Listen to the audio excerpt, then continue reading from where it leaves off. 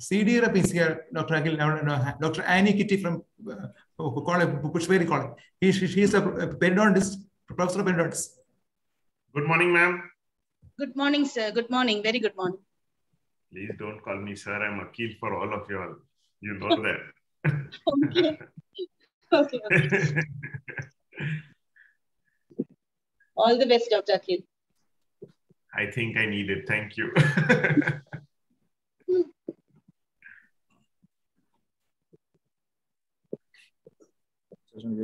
Okay. Now we are on YouTube live. Okay. Okay, sir.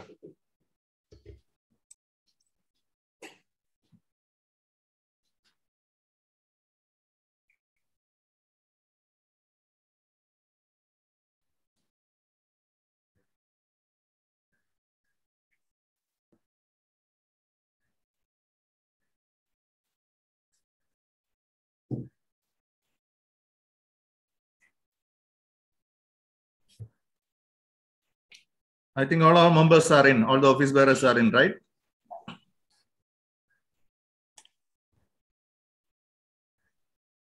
No, participants are 63. Yes. Now it's 10:59. Others will start. Yes, we can start now. Yeah. Yes. Aqeel, Dr. Aqeel, Adarsh is my son. He is the MC for today's. Hello, Dr. Aqeel. I guessed from the name that I had on the screen, stepping into a very big man's shoes. Thank you. Okay, I guess we can start now then. Yes. Dear attendees, we are about to begin with our webinar. Before we start, I request you all to stay on mute throughout the session. Any doubts or questions can be asked via the chat box or comment section. Also, for your info, the program will be streaming live on our YouTube channel, IDA Tiruvalla, and for more details, you can visit www.idatiruvalla.org. So once again, a very warm welcome to one and all. It gives me immense pleasure to be the master of ceremony for today's webinar. I, Dr. Adarsh Nainan Sam, on behalf of Indian Dental Association, Tiruvalla branch, would like to extend a very warm welcome to all gathered here for the first webinar of our branch. IDA Tiruvalla was formed in 2008 and is one among the most vibrant branches of IDA with several state and national appreciations and leaders throughout its journey. Our focus has been mainly for charity programs covering various segments in the society. So without much delay, let's move on with our today's program. I invite the president of IDA Tiruvalla branch, Dr. Reggie Thomas, to deliver the welcome speech and give away his presidential address. Dr. Reggie, please. Thank you, Adarsh. Good morning, everyone. Today is 30th January is observed as Martyrs' Day. On this date in 1948, Mahatma Gandhi, father of our nation, was assassinated. Let us pay homage to Mahatma and all martyrs who laid down their lives for the freedom of the nation. Let's remain silent for 1 minute.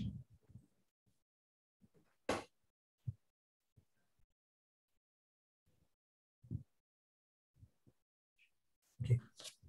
Respected speaker and the star of the day, our faculty, Dr. Aqeel Reshamvala, senior professors, senior practitioners, my dear friends.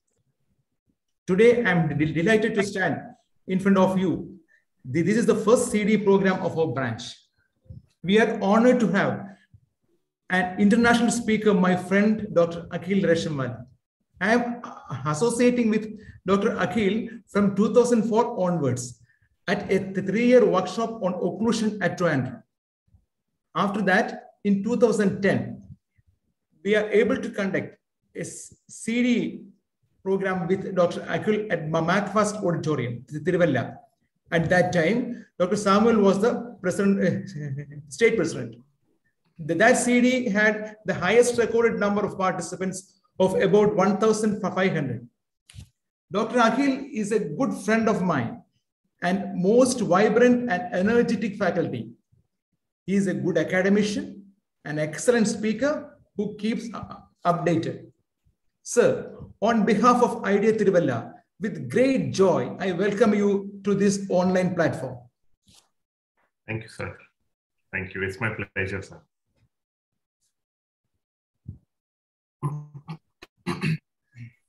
Our enthusiastic, our CD program is going to be inaugurated by our young, vibrant CD chairman, Dr. Nishant Krishna.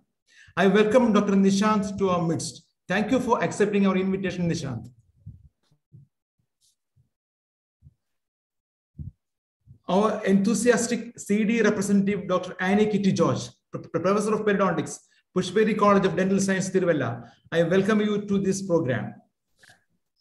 To today's moderator are Dr. Shibi Matthew and Dr. Sonu Elsa, two young professorists of IDEA Tiruvalla branch. I welcome both of you to this function. I welcome Dr.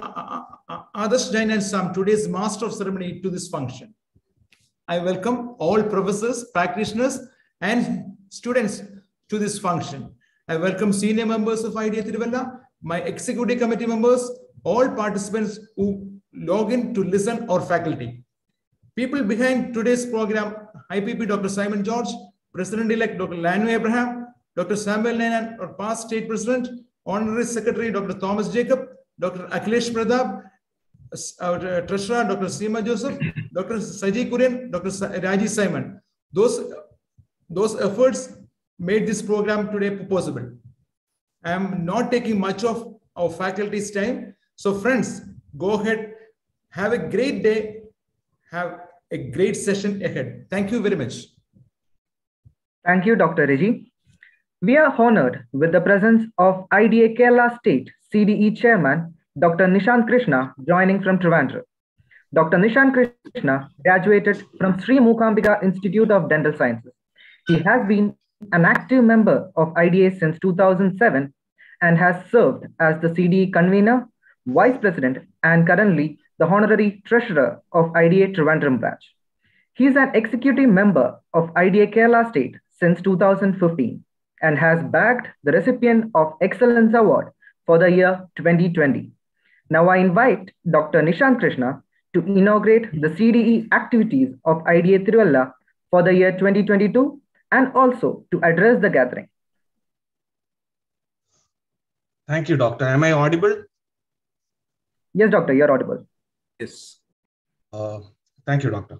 President Dr. Reggie Thomas, Secretary Dr. Thomas Jacob, CDE Representative Dr. Annie Kitty George, and IDA Tiruvalla's senior member, past President of IDA Kerala State Branch, and past Secretary, founder member of IDA Hope and Legal Cell Chairman, Dr. Samuel Nanan. Warm good morning, sir. Today, I congratulate IDA Tiruvalla branch for conducting such a beautiful program with such an eminent and highly sought after speaker in India, Dr. Aqeel Reshamvala. Good morning, sir. Good morning, sir. Thank you very much, sir. I know the constraints of online program. I'm not munching much of your time, sir.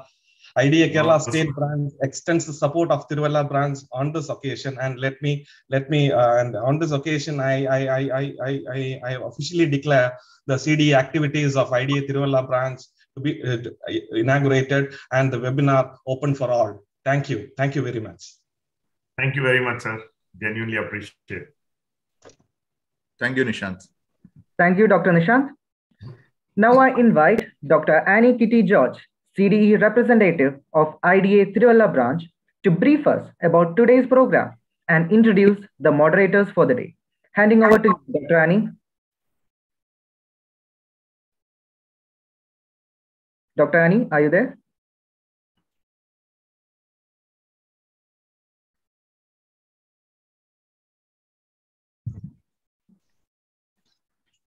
Yes. Dr. Adarsh, hello. Yes, you're audible, Dr. Annie. You can continue. Can you hear me? Yes, yes. Good morning, one and all. In a few minutes from now, we will be listening to Dr. Aqeel Reshamvala, a prosthodontist and implantologist, and also a renowned international speaker and educator. He will be speaking to us on the topic, managing full mouth rehabilitation cases digitally with ease. We have two passionate prosthodontists as moderators for the session, Dr. Shibi Matthew and Dr. Sonu Elsa John. Dr. Shibi completed her graduation in 2002 from KVT Dental College, Sulia, and her post-graduation in prosthodontics from the Pushpagiri College of Dental Sciences, Tiruvalla, in the year 2018. She is currently working as senior lecturer in prosthodontics at Pushpagiri College of Dental Sciences. Dr. Sonu Elsa John has completed graduation from Savita Dental College, Chennai in 2014 and post-graduation in prosthodontics from Thai Mogambiga Dental College and Hospitals in 2018. She's currently working as a consultant prosthodontist. Now, let me hand over to the moderators. Thank you, Doctor, for the warm welcome. On behalf of IDA Tiruvalla, I welcome you all to the first webinar of 2022 at IDA Tiruvalla branch. It's an honor to have with us today the pioneer in the field of prosthodontics and full mouth rehabilitation. He's a dynamic speaker, a gifted orator, and a great teacher by himself, Dr. Aqeel Reshamvala. As we all are aware, Dr. Aqeel is a renowned prosthodontist and oral implantologist from the city of Navi Mumbai. Sir is married to Mrs. Samira and they are blessed with a lovely daughter, Asisa. Sir has completed his graduation from the Bombay University and his post-graduation prosthodontics and oral implantology from the prestigious University of Queensland, Australia. Sir started off his career with Dr. Rajit Shetty's surgery, following which he worked as a consultant prosthodontist and oral implantologist at Mumbai, Navi Mumbai, and Thane. Later on, Sir started his private practice in the city of Navi Mumbai. Dr. Aqeel sir has bagged several awards. To mention a few, he was the outstanding student. Dr. Shibi, your mic is on mute. Okay, yeah, sorry, sir. So he was the outstanding student of the year from International House, Brisbane. He was also appointed as the Faculty of Prosthodontics for the Indian Academy of Interdisciplinary Dentistry. Sir is also a fellow of International Congress of Oral Implantologists and fellow of ITA Society of Osseointegration. Aqeel sir has conducted several talks on full mouth rehabilitation, occlusion, veneers, all ceramic restorations, implant prosthodontics, and digital approach to dentistry. Sir is also the keynote speaker for several national and international conferences, the latest being the 49th IPS National Virtual Conference held in December 2021. Apart from academics, Aqeel sir is also a good dancer.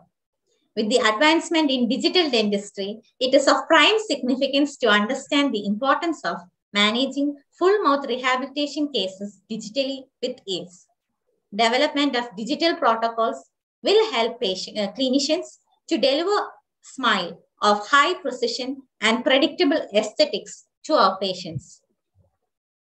We humbly and wholeheartedly welcome you once again back to IDA Tiruvalla, sir. Today, with immense pleasure, we as a branch, we are very elated to welcome you as a speaker of our first CD program of the year 2022. We welcome you, sir.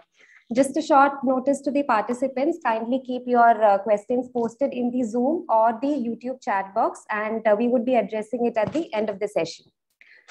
I now invite Dr. Aqeel to take over the floor for today's webinar on managing full mouth rehabilitation cases digitally with ease. Over to you, sir. Thank you so much. Thank you very much. Thank you all. Actually, I have very fond memories of this particular branch.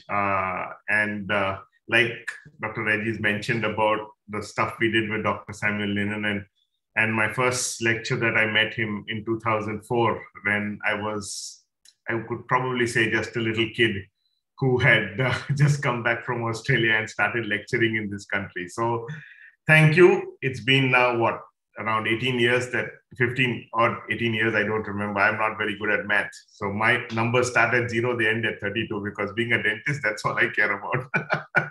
So thank you very much for inviting me back, especially for the first CDE program for the year. Today's topic is on, digitally managing these full mouth rehab cases. When I first met this branch, I spoke everything about full mouth, but it was all in the analog world. Now, as time changes, so do we. You remember those days where we used to get those Nokia phones that could only probably receive a call and make a call, and then maximum you could do was send a text message. Then came Blackberries, then came the WhatsApps, the Facebooks, and today we are all into these touch phones with which we survive. I mean, it took us a while probably to change over from that, old school of, you remember those phones that used to go to dial a number, and every time you had to redial, you had to go through all of that all over again. So that is the analog world, and then suddenly you are on a touch phone where you just redial and it calls by itself. So that is how digitalization will help you in changing things from the past to the present, and then hopefully even taking you onward into the future. So today's presentation, I want to put a disclaimer today, and I want to say that please do not get paranoid or do not let what I show you affect your confidence. Instead, I want you to realize that when I started with digital dentistry, even I thought, no, it's all about softwares and how will I manage this and why should I do this? I'm very happy with my impressioning material. I'm very happy with taking a wax up from the lab, converting that into my patient's mouth. But as I started getting into digital dentistry, my life became easy. So I have a very simple question for everybody here. Do you want to spend more time with your patient on the chair, or do you want that with the least amount of sittings, you get out of that case, you complete that case, your patient happy, you happy, and at the same time, you have predictable results.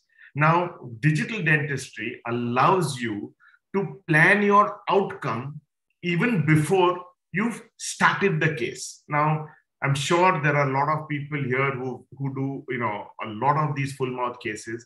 And you must have realized that you start somewhere, then you end up somewhere. Halfway through the treatment, you need to change certain protocols. You may have to go back. There are certain teeth that require, root canals because they were not in the right position when you started doing the finals. Something was way out. Your gingival tissue was not in the right position. So all of this can be planned beforehand. I'm also going to share with you all a case which I have done digitally, is a full mouth implant case. It's an ongoing case, but I feel, because this is the start of the year, and by the end of the year, I should have that entire case completely completed so I can come back to you all and share it again. But show you all how I now plan my full mouth implant cases also digitally. It is something which will become a norm for every clinic, because your end result becomes predictable. It is, you can predetermine what your end result is going to be. All right. So with that, I'm going to start with my first slide. With this first slide says, you must have done a lot of these online courses, webinars through the, pandemic time, and see even till today, I would love to have been there in person talking to you all. Because what I miss most is the warmth of you people from Kerala, and I cannot forget the food from there. So I am missing out on both, and yet I am here talking to you online. So I'm going to share with you.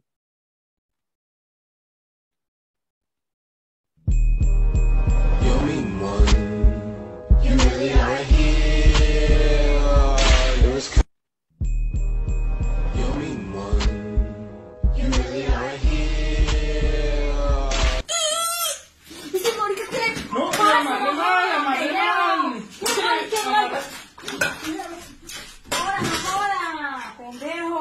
When you watch too many things online and you don't really do any of that,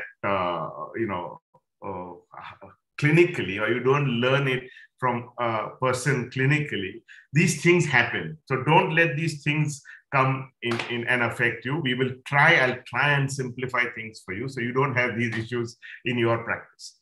Now, this is a classification of full mark cases that I have kind of formulated, where you find that a typical I'm trying to see if I can get rid of this. Okay, yeah. You can find wear of teeth with loss of vertical dimension. Can I see my face only and not the others over here? Is there any way the moderators can manage that if it's possible? I need a little help here, sorry. Anybody? Yes, sir, we'll just check into that. So that, on the screen, it doesn't cover the screen, so you can see more of my slide. At the same time, you can see me too. Otherwise it becomes pretty mundane on a...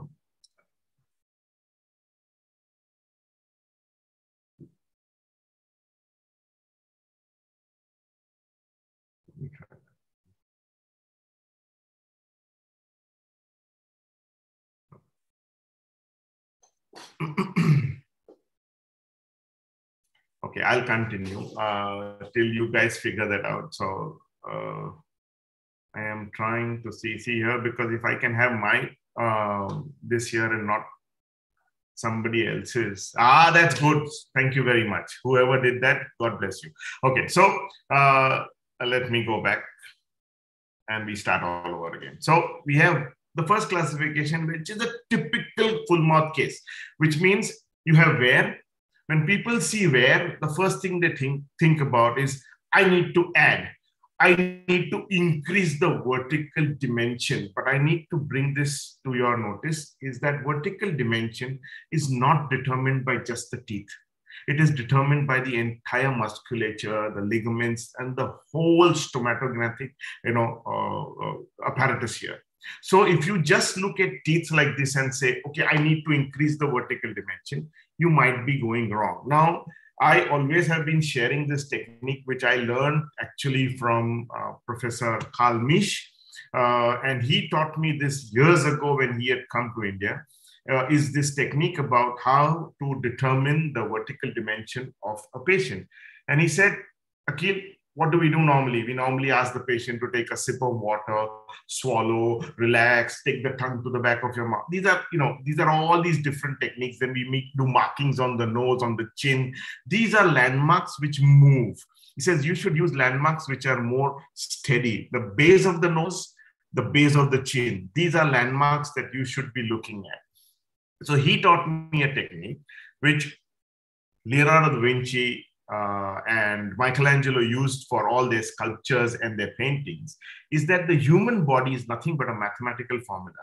And he said that most cases, I repeat, most cases, if you measure the distance from, if you ask the patient to hold their palm out straight, you guys can also try it whilst I am talking.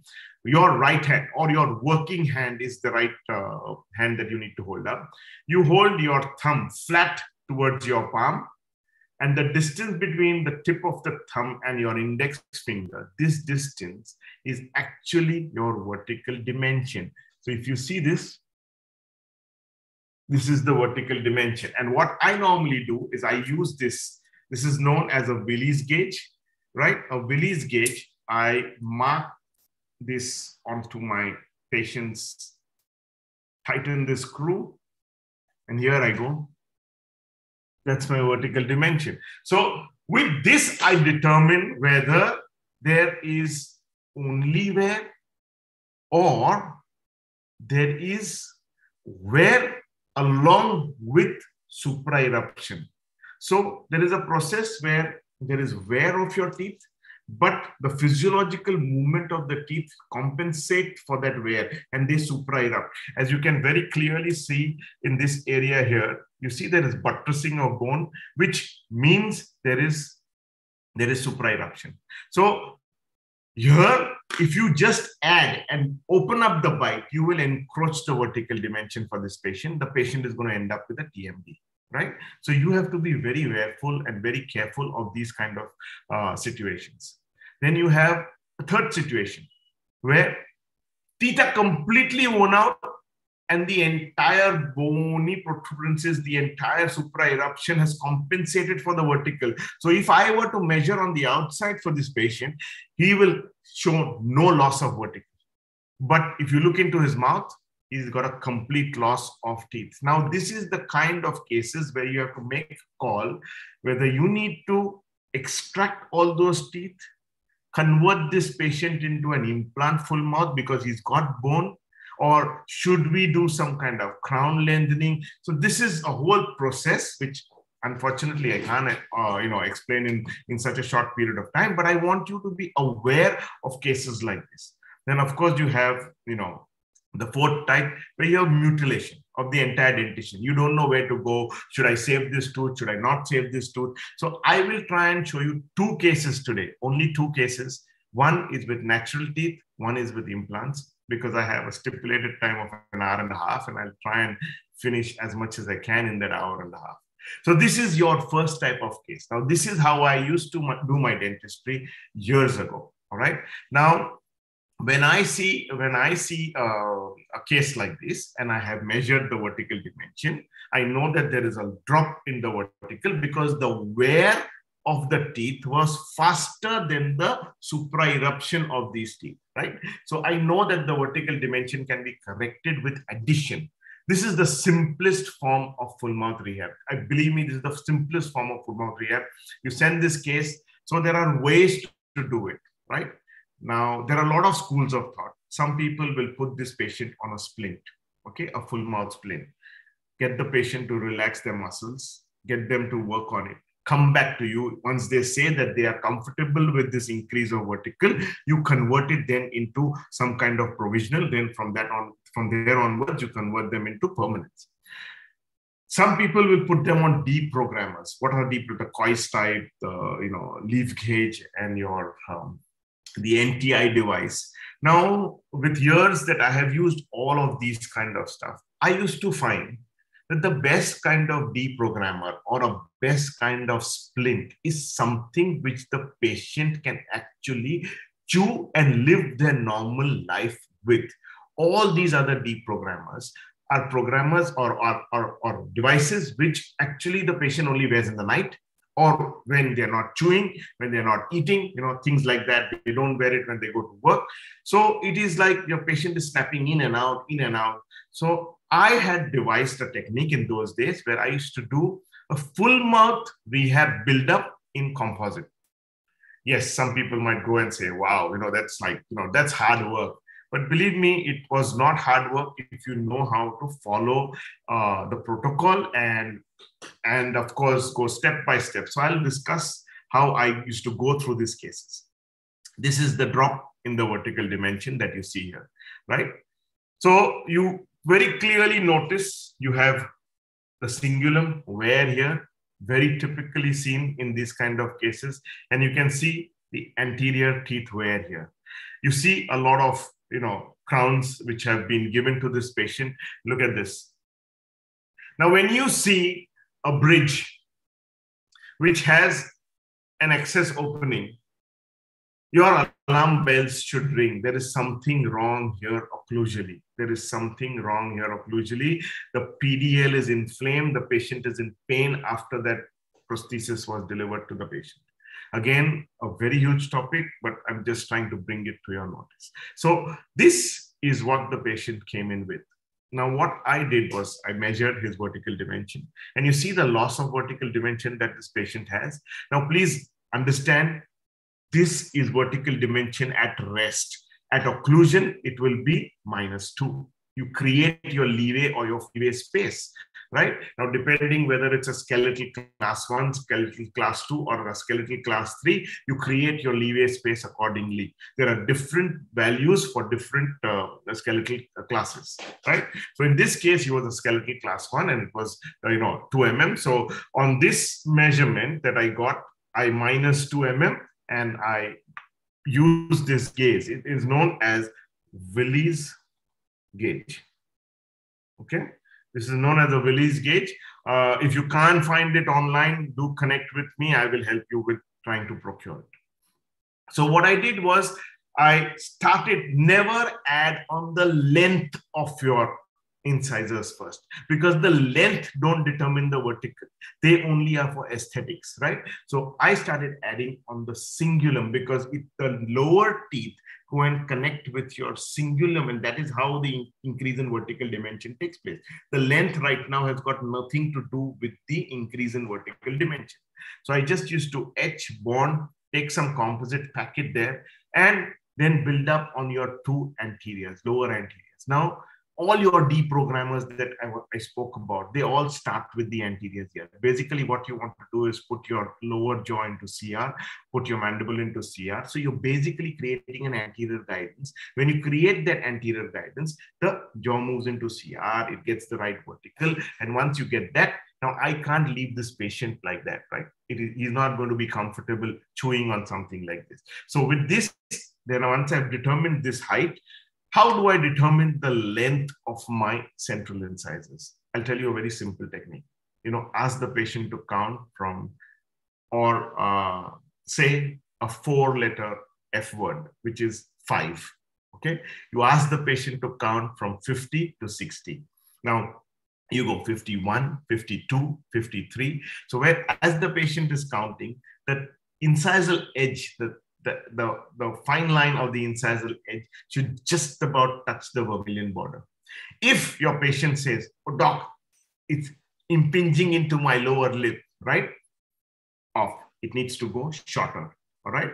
And if you have this situation like that, 51, 52, 53, where the air is actually passing through, that means the tooth is still short. Now, this is a very good way to determine the length. And then, of course, you use your muscles, your lips, and there are a lot of techniques of aesthetic, rehabilitation, which I'm not getting into. But this is what I normally use for a patient which I am working completely blind.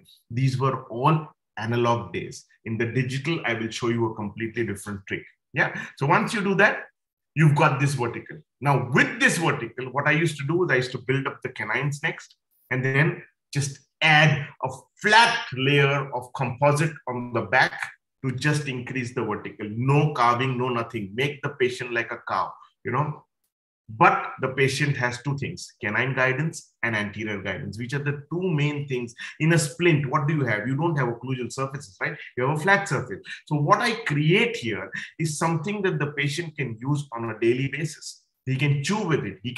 He comes back. Now, if he finds it too high, you trim it down.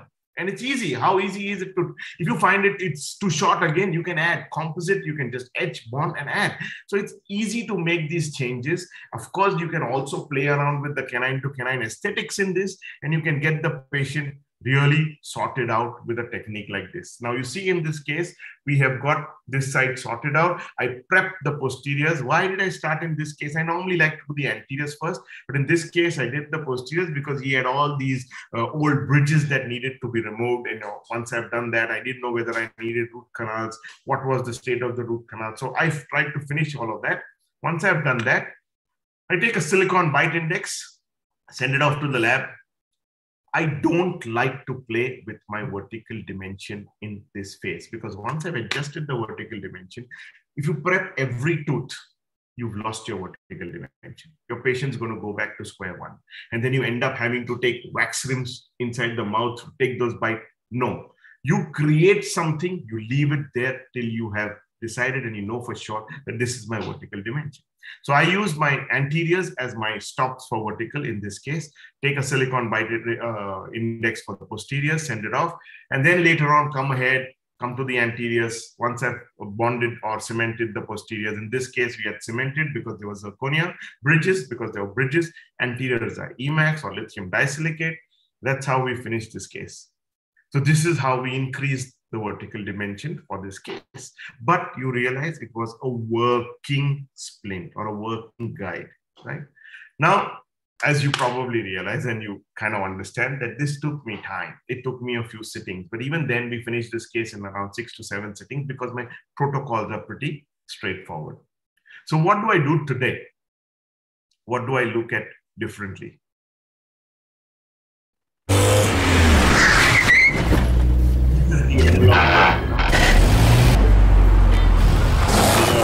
Testing, trying, not sure. All right, I think this will do.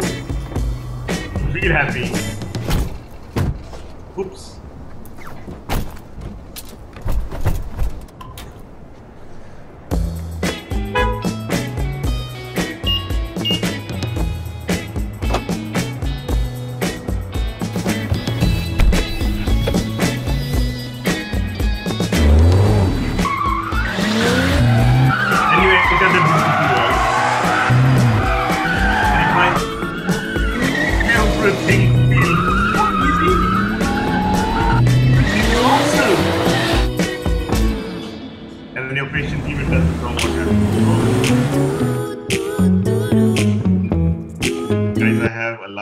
So you'll see a lot of cars through my presentation, but that is how I like to explain things.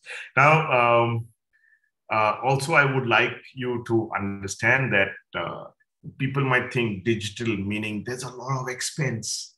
I will have to procure this, I will have to procure that. How will I work with so much? I have so much of investments. I have just about post-pandemic managed to get my clinic going. I'm just about getting my patients back in. How am I going to put so much of investment? I have one simple suggestion. The maximum that you require to do something digital is an intraoral scanner. And today, we have a lot of labs, a lot of companies that actually give you a scanner for hire. For 2,000 rupees, they will come and help you to do a scan. Now, when you're doing a case that big, if you don't want to invest into those, huge amounts in lakhs, call this person to come to your practice, do the scan, send the STL file to your lab, and they will do the needful. Okay, so do not get afraid of the fact that, oh my God, we have huge investments to make. No, I do not want to show you all anything that makes you feel that you need to go backwards or you need to invest a lot. I will try and make this as simple as possible. So I started using now this technique for increasing my vertical dimension. So see, this is a new patient that walks in. He's also a doctor and he happens to be the father of a dentist.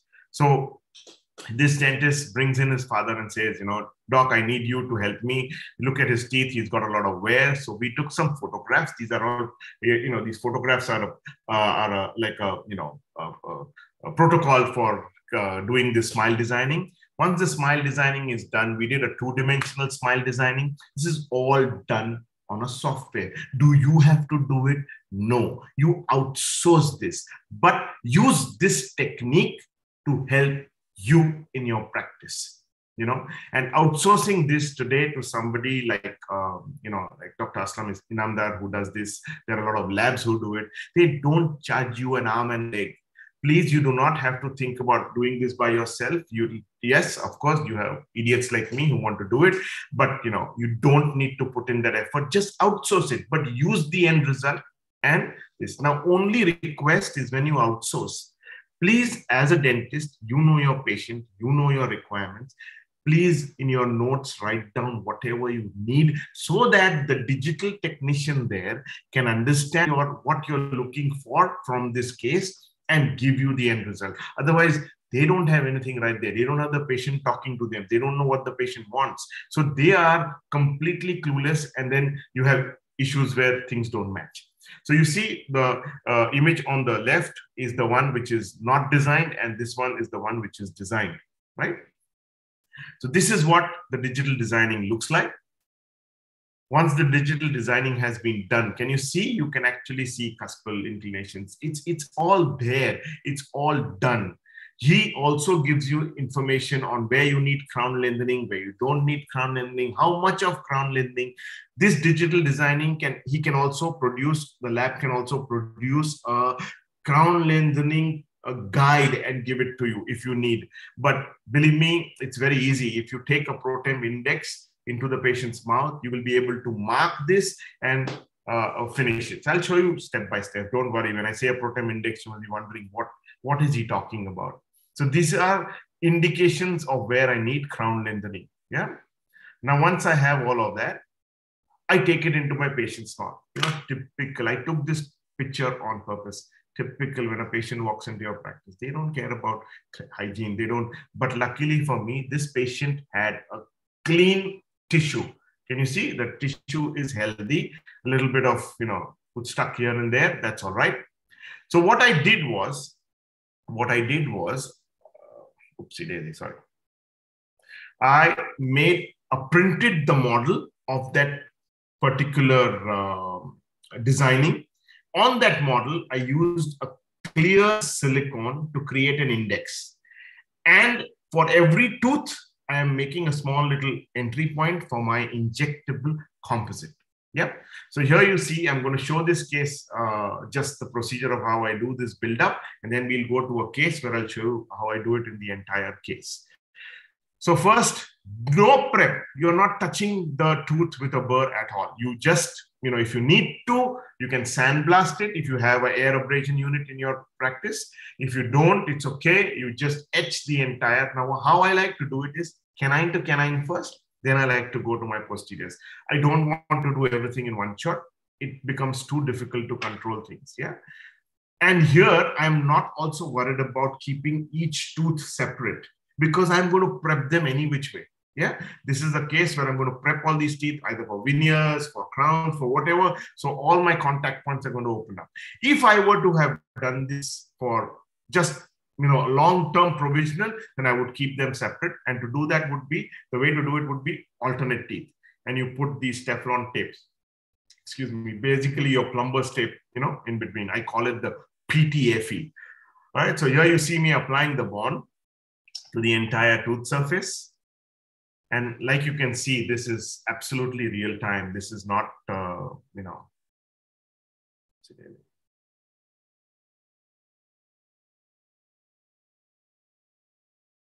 oops, lost it.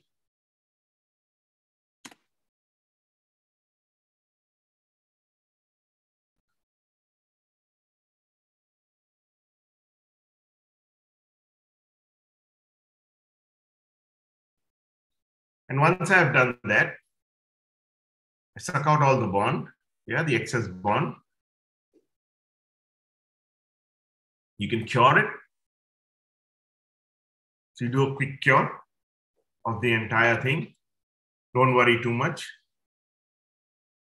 Now I'm going to show you how I get to this state. So see, this is the silicone index. Now when I put the silicone index of the digitally designed case, you see the difference that you see between the natural tooth and where my final incisal edge or my tooth should be.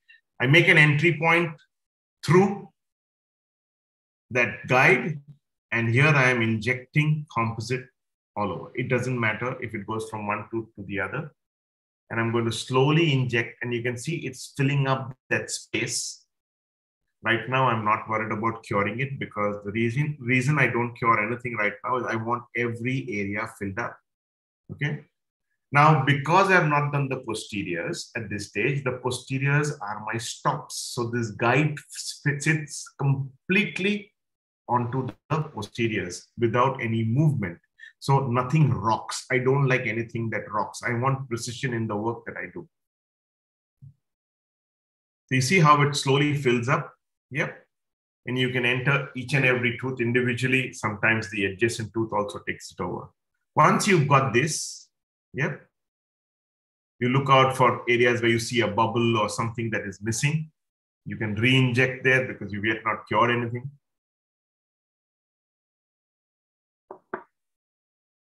And then at this stage, you will cure it. And the beauty is, because this is clear silicone, you can cure it through the silicone. And this is what happens when you pull it out. Now, see, I have not made any changes. I'm doing this real time. So you can actually appreciate, look at this. So all that buildup that I was doing freehand in my earlier cases, you see how easy it is now with that digital technique. And I always use a number 12 to remove the flash. If the flash doesn't come out in that way, then you can use a very thin, composite polishing burr there, something like a TC11 or something like that. Once you've done all of that, you remove. See, this is a air bubble that I had in my silicone. It doesn't matter. This I can take care with my TC11. I remove all the excess. And once I have done all of that, see, this is the end result. Look and appreciate at the tissue. You see how healthy the tissue is. This is what I'm doing for the mandibular anteriors. Again, canine to canine only. I do not care about what is happening on the posteriors. I have not got a printed model for that, and I'll show you what I mean by that once I come to my next case. So, you go through that, you finish that, you apply your bond, you will slightly rush through, and then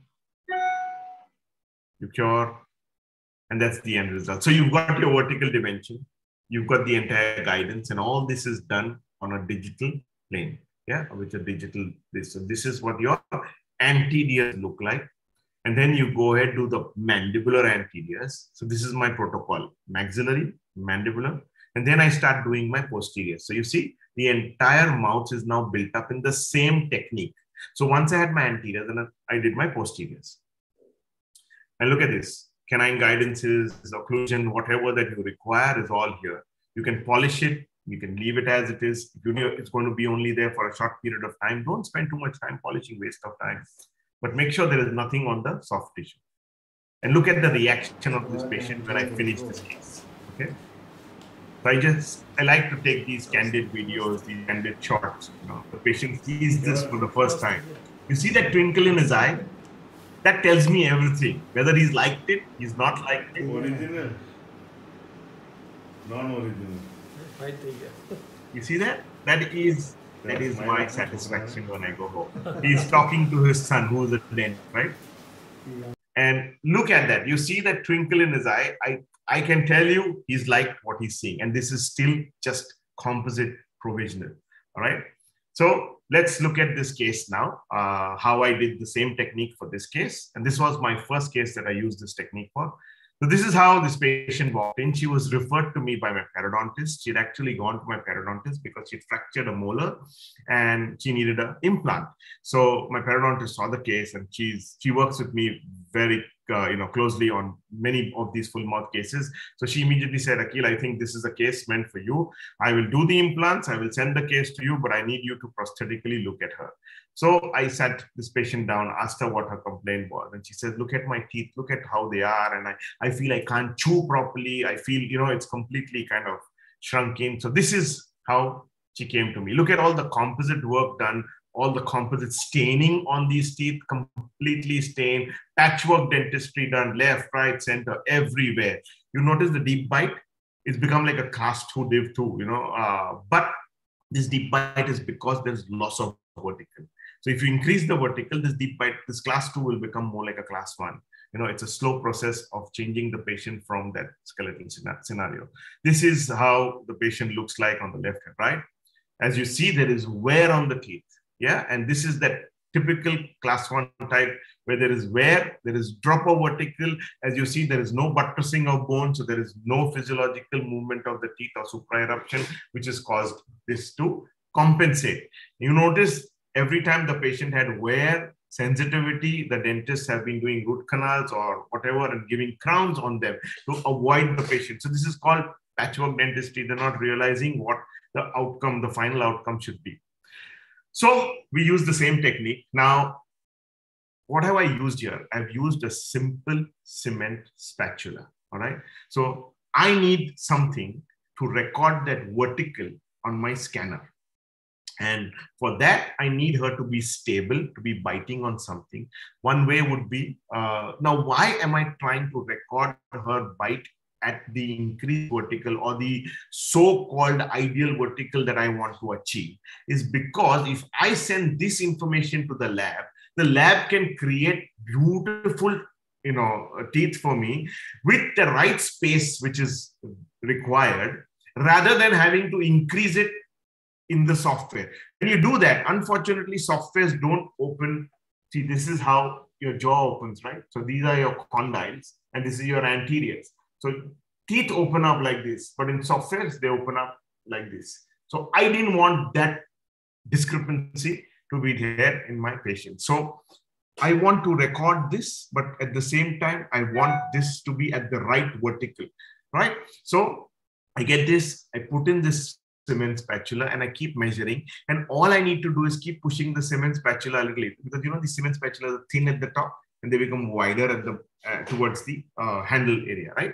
So as you push them in, there's an opening. And you tell the patient, just hold it for me whilst I do my scan. So you notice how I've held it, and you see that vertical dimension has increased on the posteriors. And I need to record this in this position. If I was doing analog dentistry, I would have squirted a silicone bite registration material here and recorded the bite in this position. So you notice on the scanner, the bite is now an open bite. But this is the right vertical dimension that I want for this particular patient. Yeah. So what I do is I send these scans to the lab. Like I said, all you need is a scanner, and then the lab takes over. All right. So this is all happening in the lab. Now you see the wear, you see the teeth which are got restorations on them. This is the mandibular arch. This is the whole scanning process. When I'm scanning, I use a 3K or a Trios scanner, and I love this. I'm using it now for the last 4 years. Believe me, it made my life easy. I don't know the last time that I bought any impression material. This is bite 1, this is the bite 2.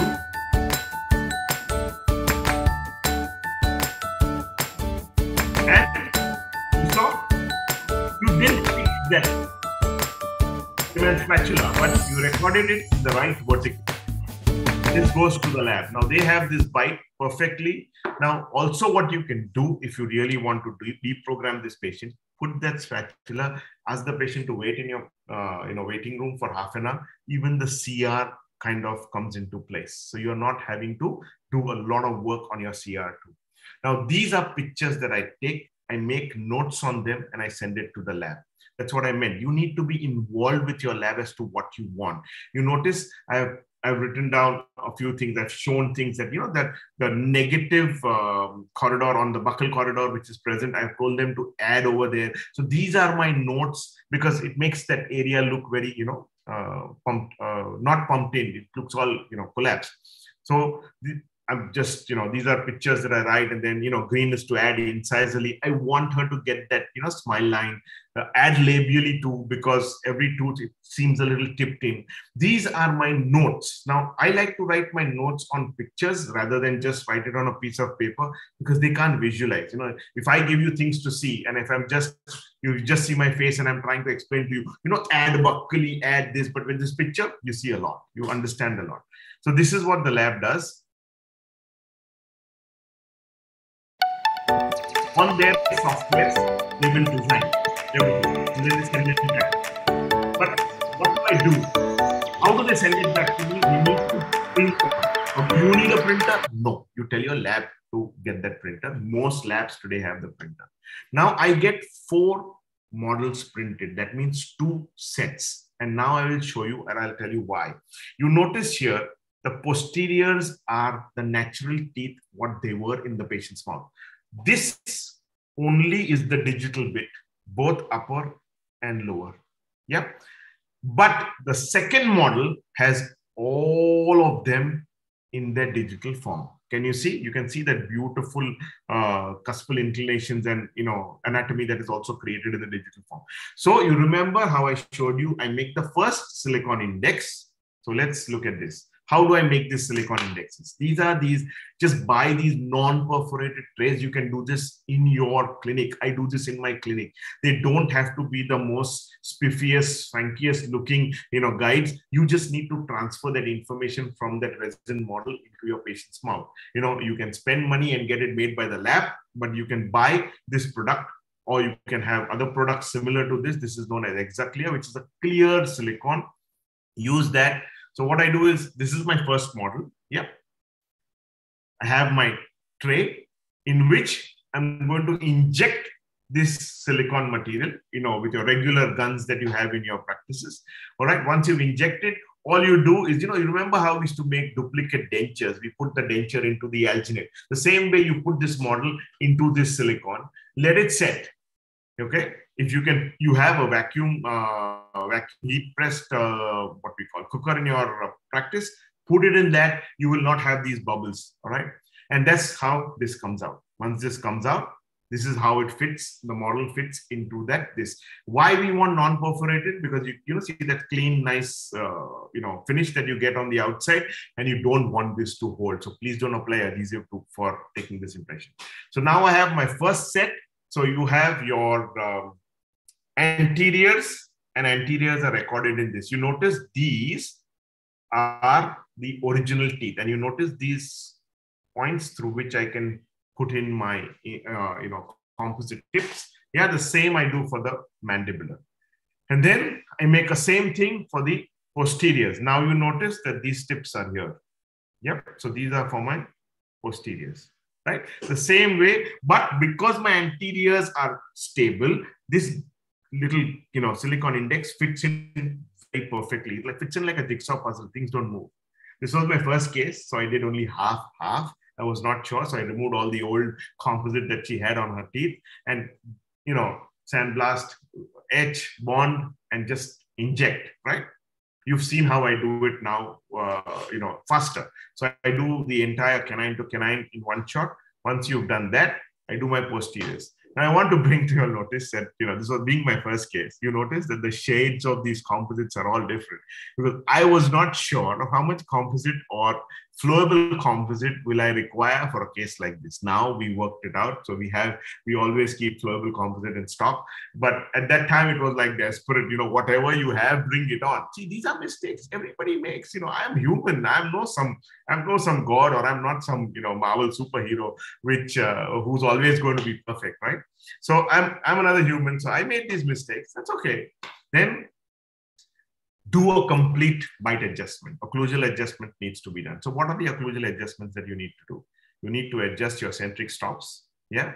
You need to lateral guidance, try and get your canine guidance, and don't forget your anterior guidance. That means your forward, backward movement too. Yeah. Once you've got that, this is what you achieve. Now you want to prep these, right? You want to prep these. This is your first, like I said, your working model splint, your working model guide. Patient goes home with this. I let the patient be at least minimum 4 weeks or more with this. They chew, they do what they want with it. Tell them no nuts. Other than that, you can eat everything. And I tell them, go break this and come back. They look at my face. What do you mean go break this? I said, do what you want to. As long as you don't open bottles with this, you don't open things, like, Lay's packets and stuff like that with your mouth. You eat everything possible except cracking a walnut in your mouth. They go, oh, all right, that's good.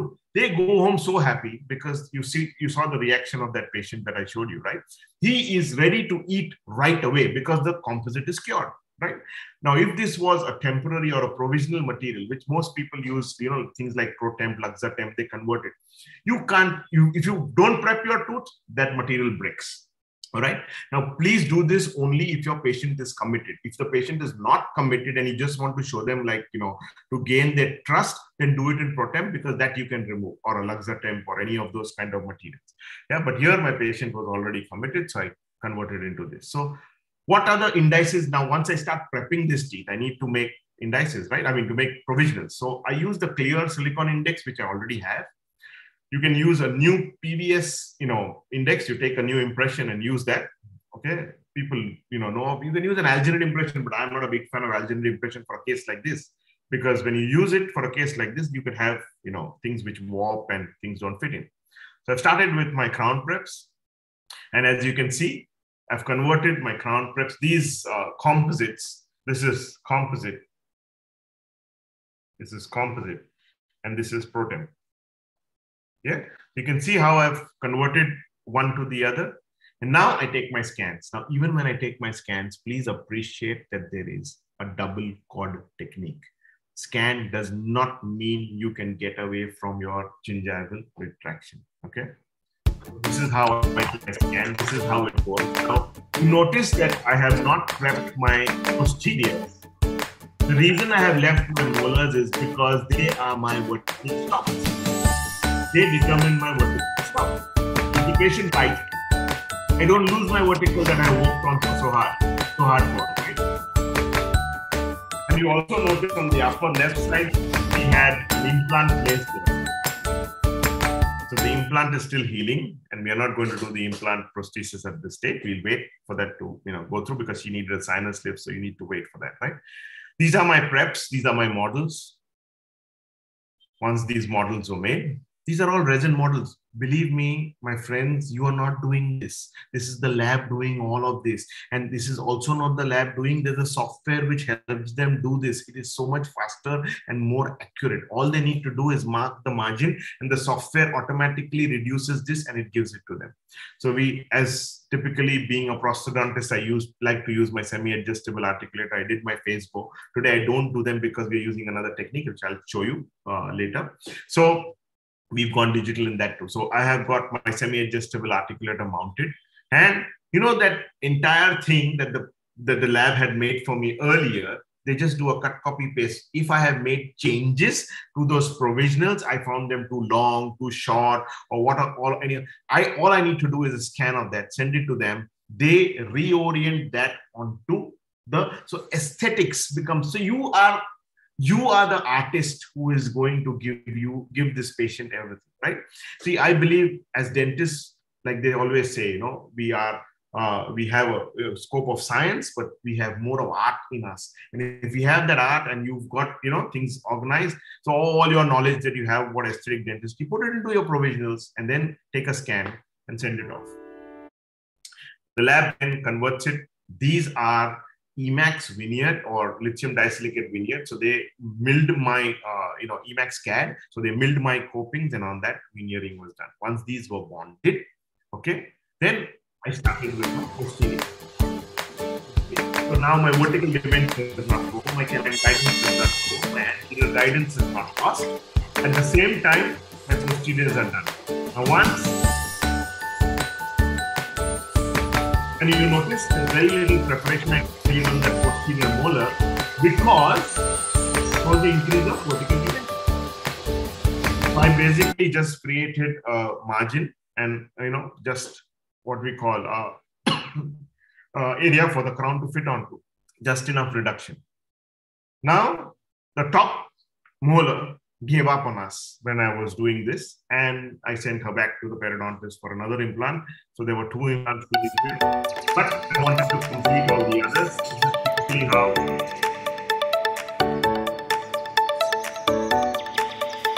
designing is done. As you can see, there are different. This is how we finished bonding.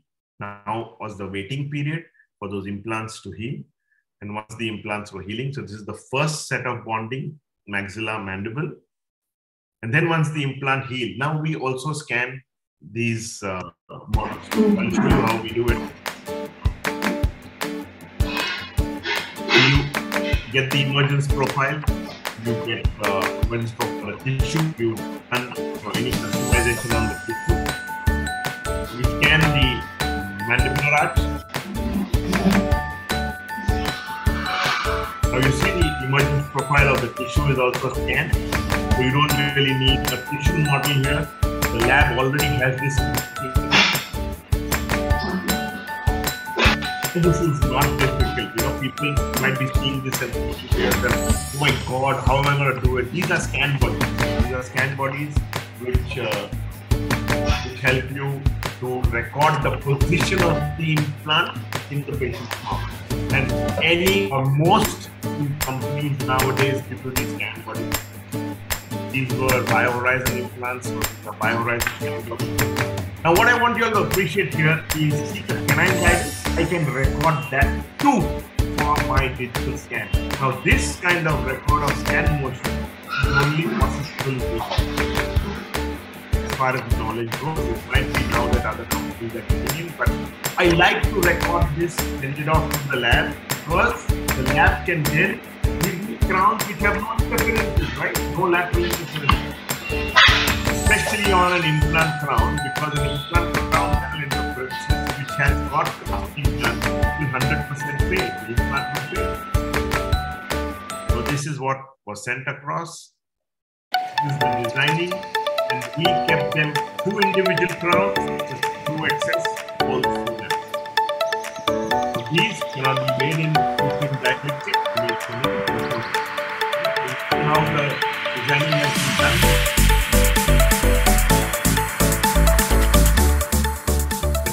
everything is done. Everything is done. And this is how we screw them in. Once we screw them in, we put in the PTFE tape and we seal it with composite. And this is the end result for the maxillary arch. And this is the whole case finished.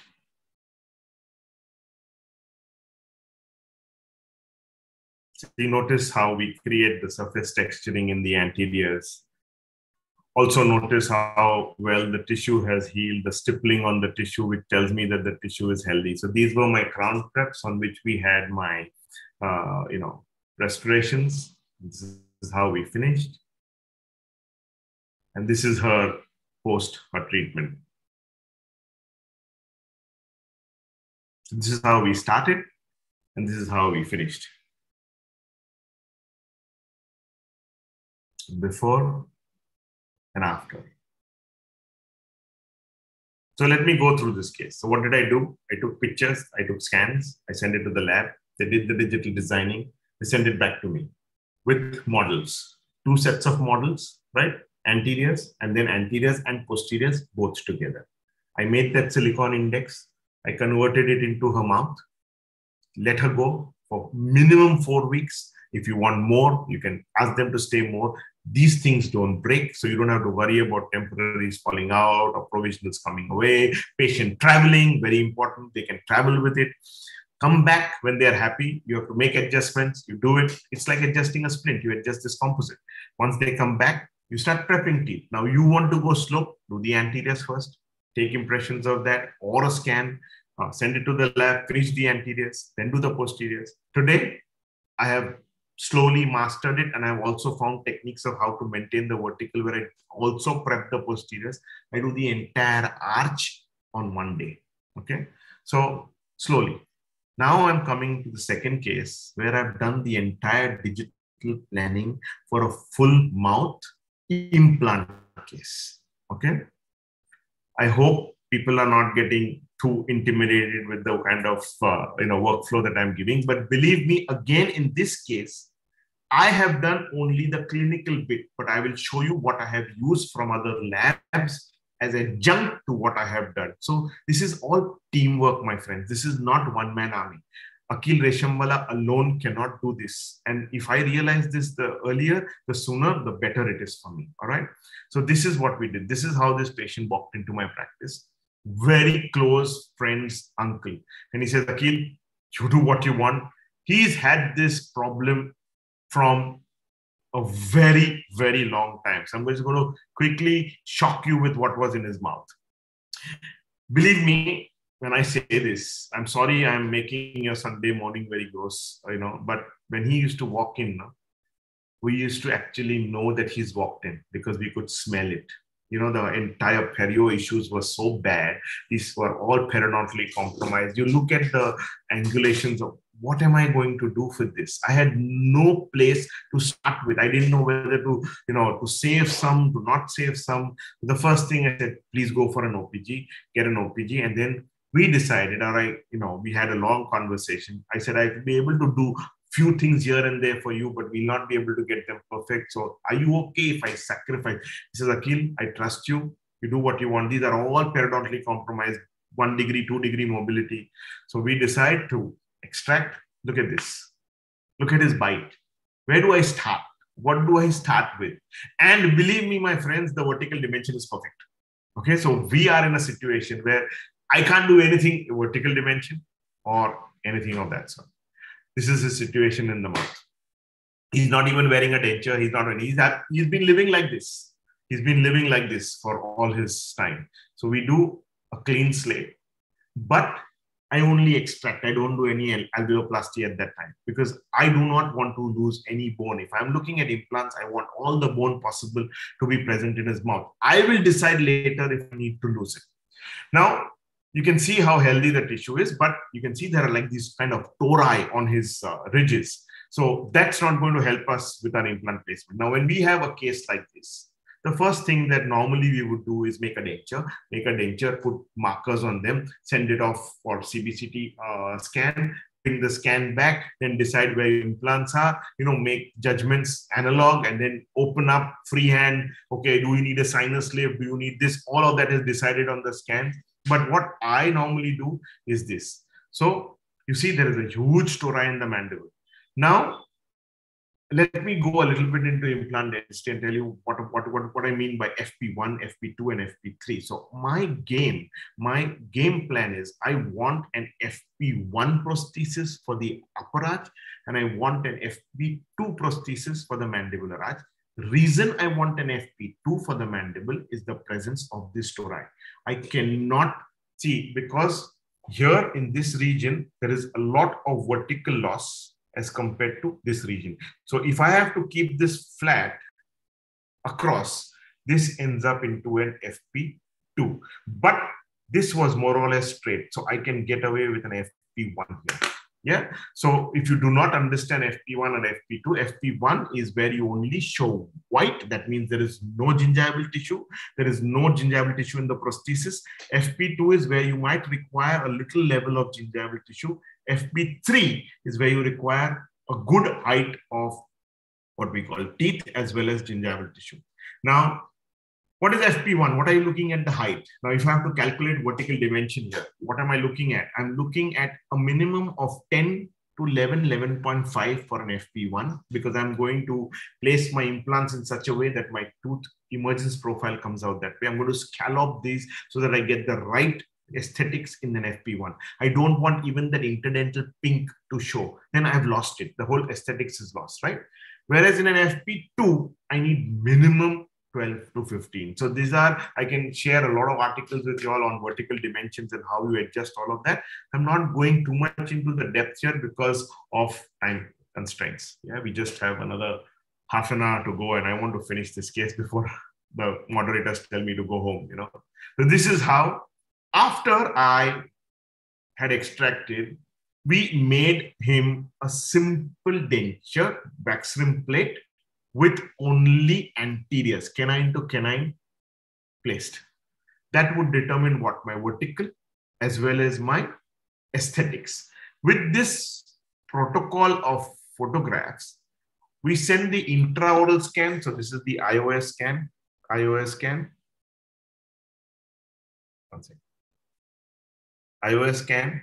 And this is the scan of the denture. You can see the denture teeth in that.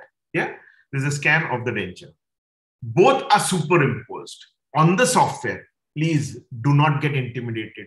I repeat, do not get intimidated, because this is not your job. This is your lab's job. Okay, the lab does this. You don't have to get, oh my God, what is all this? How will I manage?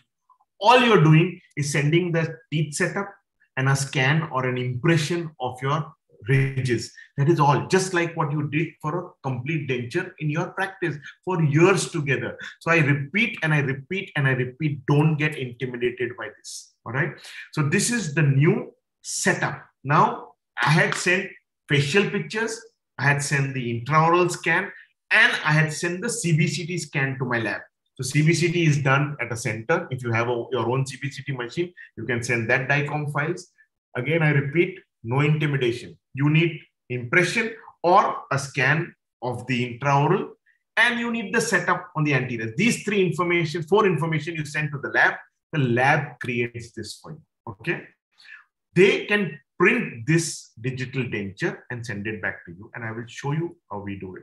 So they even can get the occlusion right in that digital denture.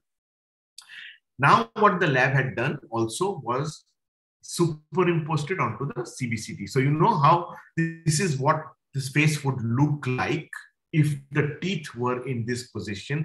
Are my teeth on the ridge? Are they away? Do I need grafting? Do I need to this? Now in his case, he had a very pneumatic sinus. All right.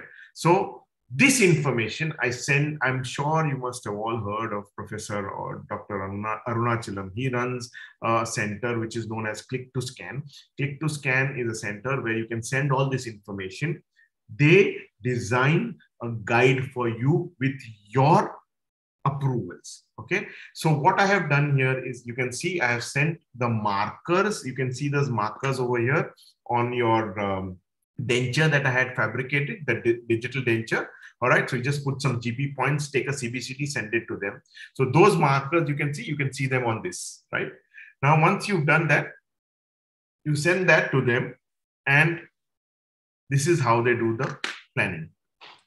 So I'll show you a very quick, so this is the CBCT. You see those markers as those dots in the middle, right? Then they superimpose your denture, that digital denture, their scan, because the CBCT also needs a double scan, right? So you need the scan of your denture as well as of your bone. And now your intraoral scan is also superimposed here. You see how beautifully digital dentistry is created my patient outside my patient.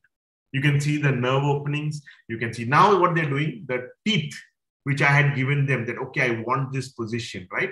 Which were also digitally designed, are also superimposed. Now, once I have that, you notice they can, on the cross-section area here, you notice you can see the tooth position and where the implants are going to go. So here in this case, we kept the posteriors tilted because we didn't want to do sinus lifts and make the patient wait for, all that sinus lift procedure wait. So we went tilted. We decided to give 30-degree multi-units, whereas the anteriors with 17 degrees. So this is my 1.6, my 1.4, my 1.1 or 1.2, sorry.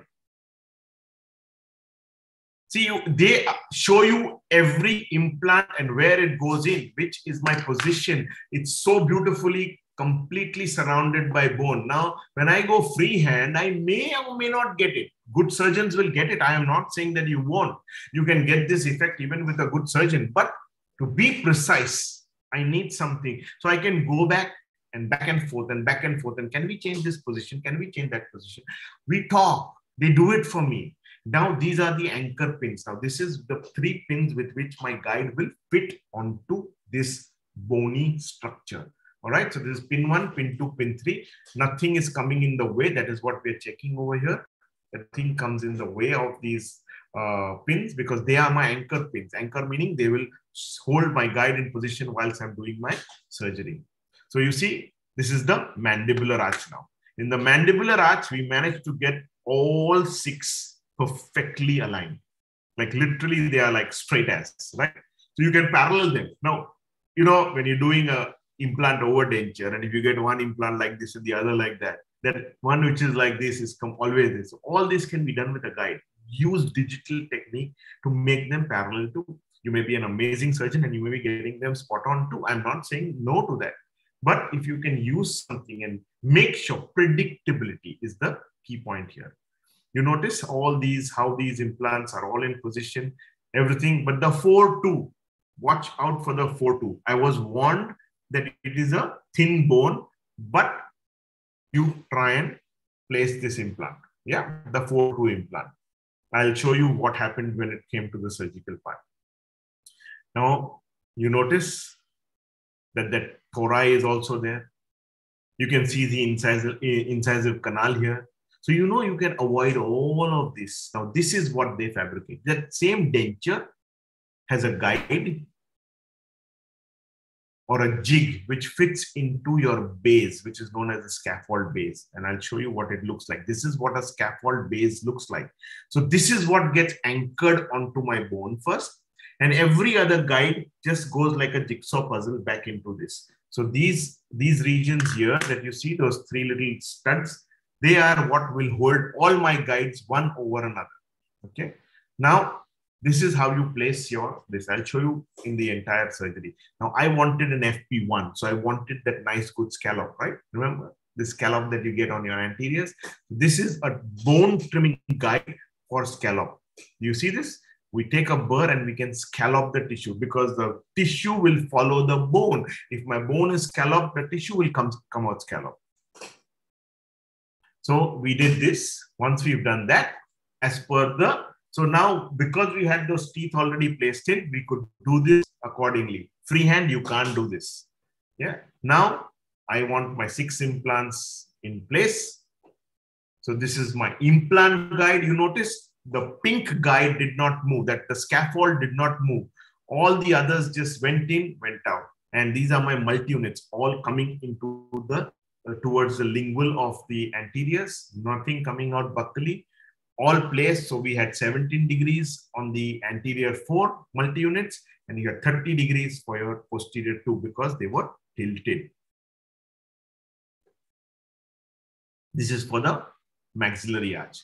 Maxillary arch complete. Look at this. And we had also made a prosthesis. A prosthesis, an immediate provisional, can also be made. But in this case, we couldn't use that because we had an issue, and I will show it to you when you're doing the surgery. There's a surgery video coming up, so I'll show that to you too during that stage. And then all you do is put this on, inject some composite into this open spaces where the multi-units are, pick it up, and boom, you have delivered the provisional on the same day.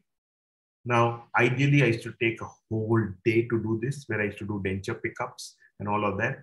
Today, I finished a case like this in less than an hour and a half to 2 hours max. And I'm talking to the patient, bringing the patient in, making them sit on the chair, upper and lower. There were times when I used to do only 1 arch because the patient would get too tired to do a case like that. So this is the lower arch. Again, you index your scaffold base. Now here, the bone trimming is slightly different because we are doing an FP2.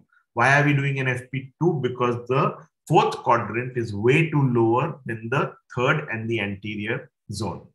So this is my bone trimming guide that we fabricate. You take a burr and you just go. So you see how we've leveled out. You see the 4th quadrant being lowest. That is what we've taken as our base. And the rest, we are going to just knock it off.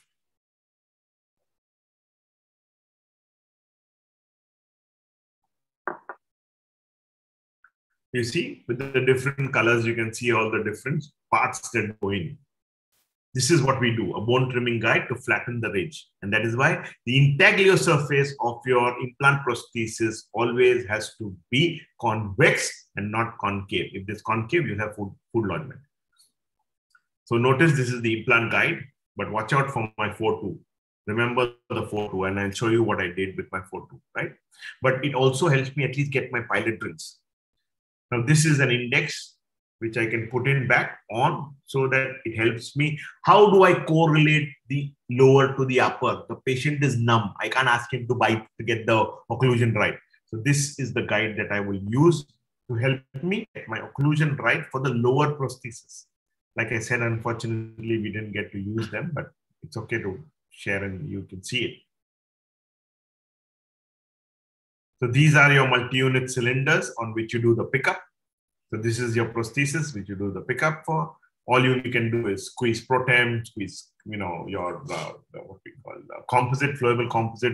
There's a material from Brident known as Q resin, which I like a lot because that Q resin is really solid and it's light cured. So when it goes, it doesn't crack or it doesn't break, or composite sometimes can be too weak. Such a thick layer of composite, it can be a little weak in a situation like this. So these are PMMA mill. That means they are what? Polymethyl methacrylate mill. So the composites sometimes don't even completely bond to it. It's just a mechanical retention. That's why I like to use that Q resin, because Q resin is also acrylic component in it and it's a bond which you can apply. So you notice the upper and the lower. Yeah. Now this is how the models were made. So they gave me printed models with where my implants will end up being. Yeah.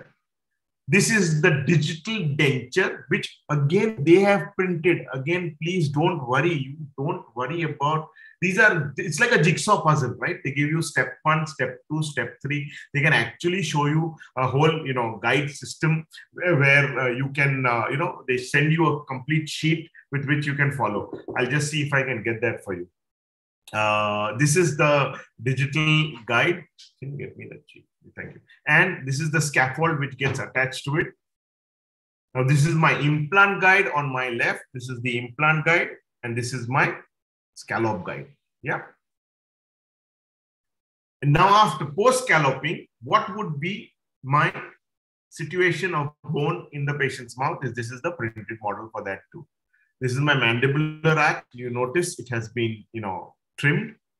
This is the mandibular digital denture, which has these things to which you attach the scaffold guide and you then anchor it into the patient's mouth. And then this is your bone trimming guide. This is the bone trimming guide, and this is your implant guide. All this jigsaw fits in together like this before you start. Okay, so you put the scaffold guide. So you have 1 scaffold guide, 2 your upper digital denture in occlusion with your lower digital denture, and 4th the scaffold guide for the lower. You put this entire thing into the patient's mouth onto the edentulous jaw. So what happens? The patient gets into the right bite, the right position. Once you've got this right, my friends, nothing can stop you from getting this spot on. Okay, so this is how it looks like in the patient's mouth. Everything placed in, bite perfect. Okay, you can also have a silicone bite, but I don't like those silicone bites because you can't sometimes see through. You notice this material for the resin digital denture is no, I need that big sheet. The digital denture is that I can see through and I can see that bite. Yeah.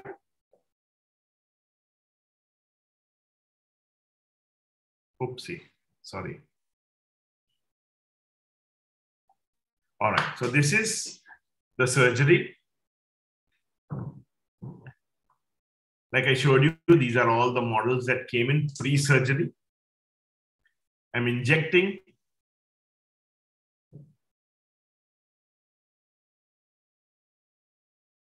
I'm going to rush through the injection bit so we don't waste time.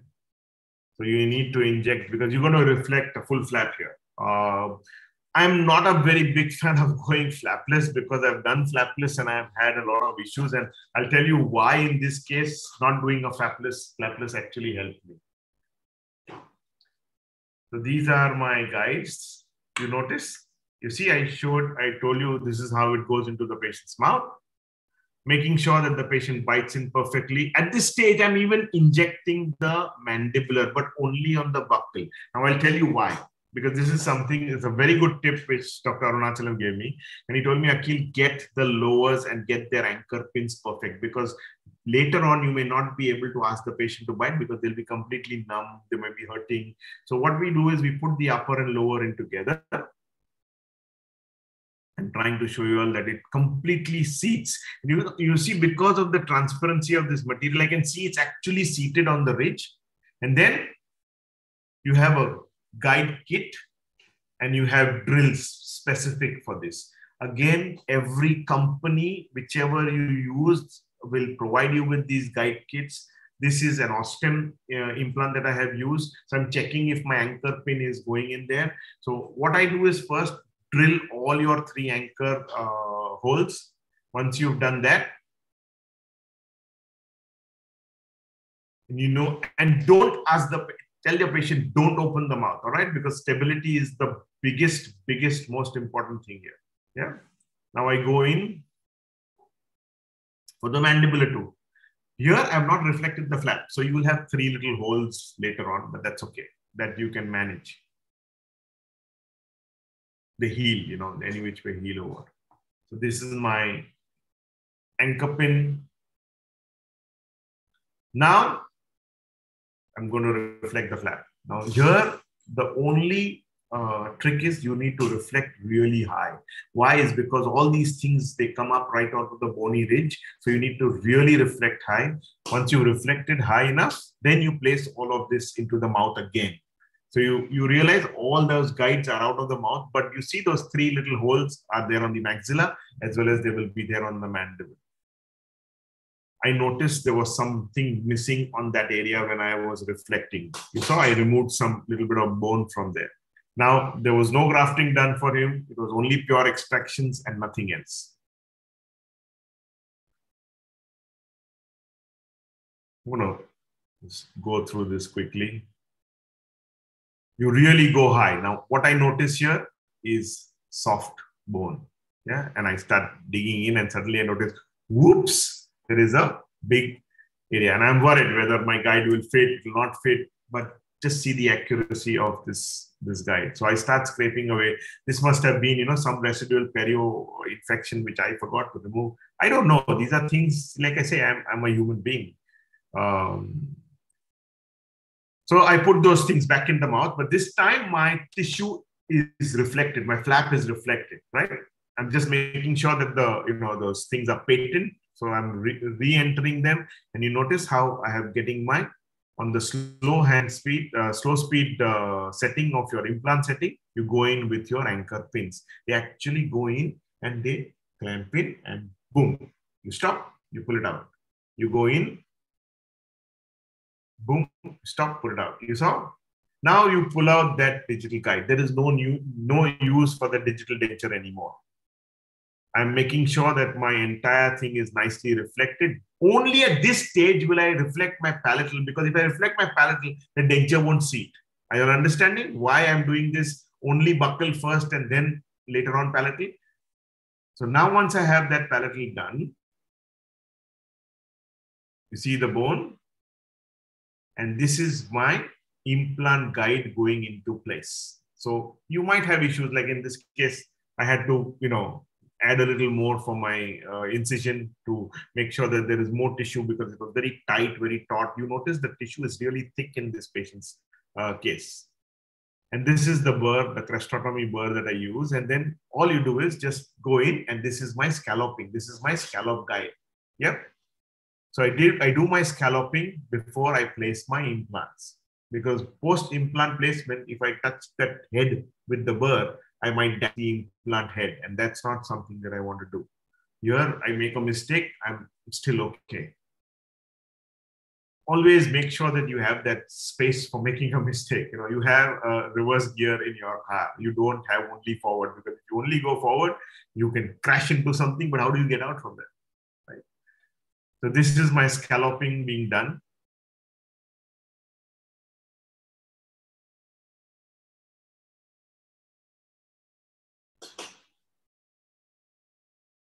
Once I have done all the scalloping, I shall remove this guide, and you notice the scallops on the bony surface. So that is why FP1, I wanted that scallop to give it a nice, good soft tissue emergence profile. I'm making it a little bit more nicer once I've removed it. You can sculpt it, right? So you use a little bit of your common sense and do that. But how would I know where to do this if I didn't have the guide? Yeah. Now this is my implant guide, and this is, I'm using my first drill, second drill. I'll go through a series of drill. Again, all this comes out in a printed format from your software. It actually tells you step 1, step 2, step 3, and I'll show you what I mean by what comes through. You notice these are my angulated implants. I am not worried right now about the sinus, about anything, because all that I have taken care of. My friends, this is real time. As you see how fast I'm drilling through. So I pick up one drill, I go through 1, 2, 3, 4, 5, 6. If the implant size is the same. When I need to stop, or there's a change towards the final drill, those are the only times that I make corrections to what I'm doing. You notice now the final drill in any kind of surgery like this, please don't go the entire length. Just go a little bit and stop. This is my implant, and my implant going in. Now you see this little, like a square tab on the buccal, right? I'm supposed to get that yellow, which is the hex indication, parallel to that. Yeah. This is my second implant going in. All this is real time. So you see how easy. I have not removed that guide. I'm just going in and making sure. Yeah, that's it. Move to the next one.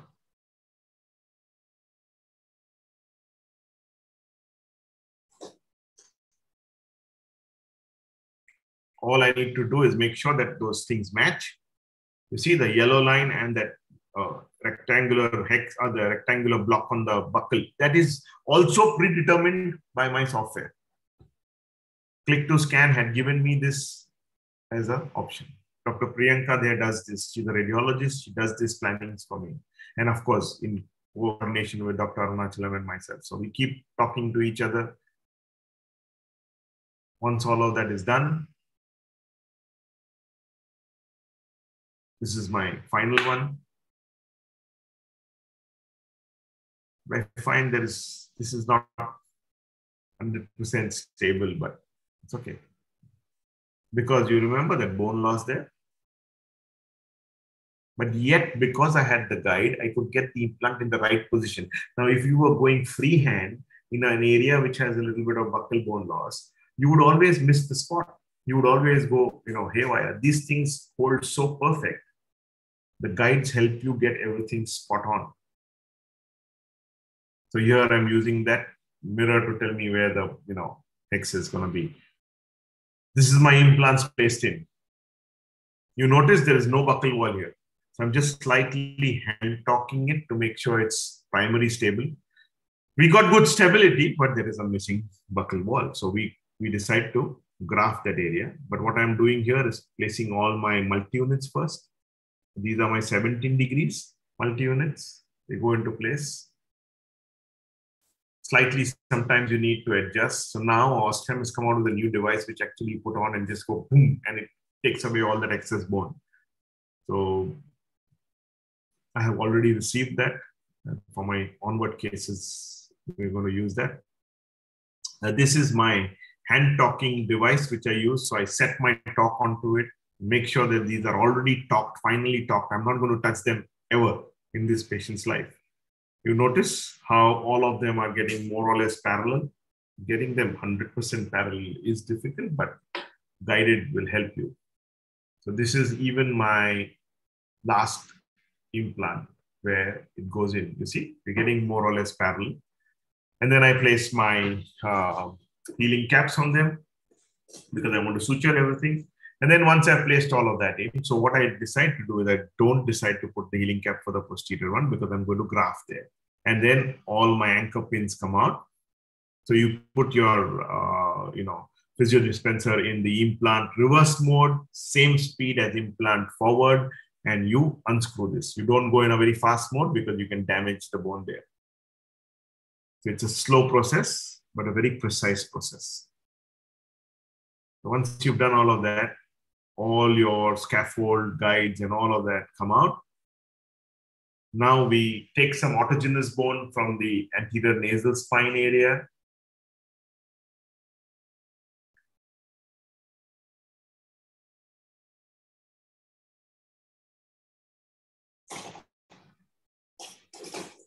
We're collecting it so that we can use that for our grafting.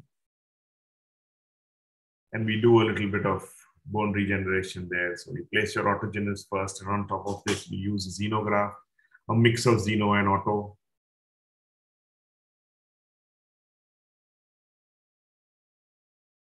Please forgive the speed of this video because of time constraints. I don't want to go too much into the detailing of this, but yeah, if you're in a course with me, I will probably have it at the same regular speed and we can talk about everything there. I don't want to get into topics which I'm not touching today.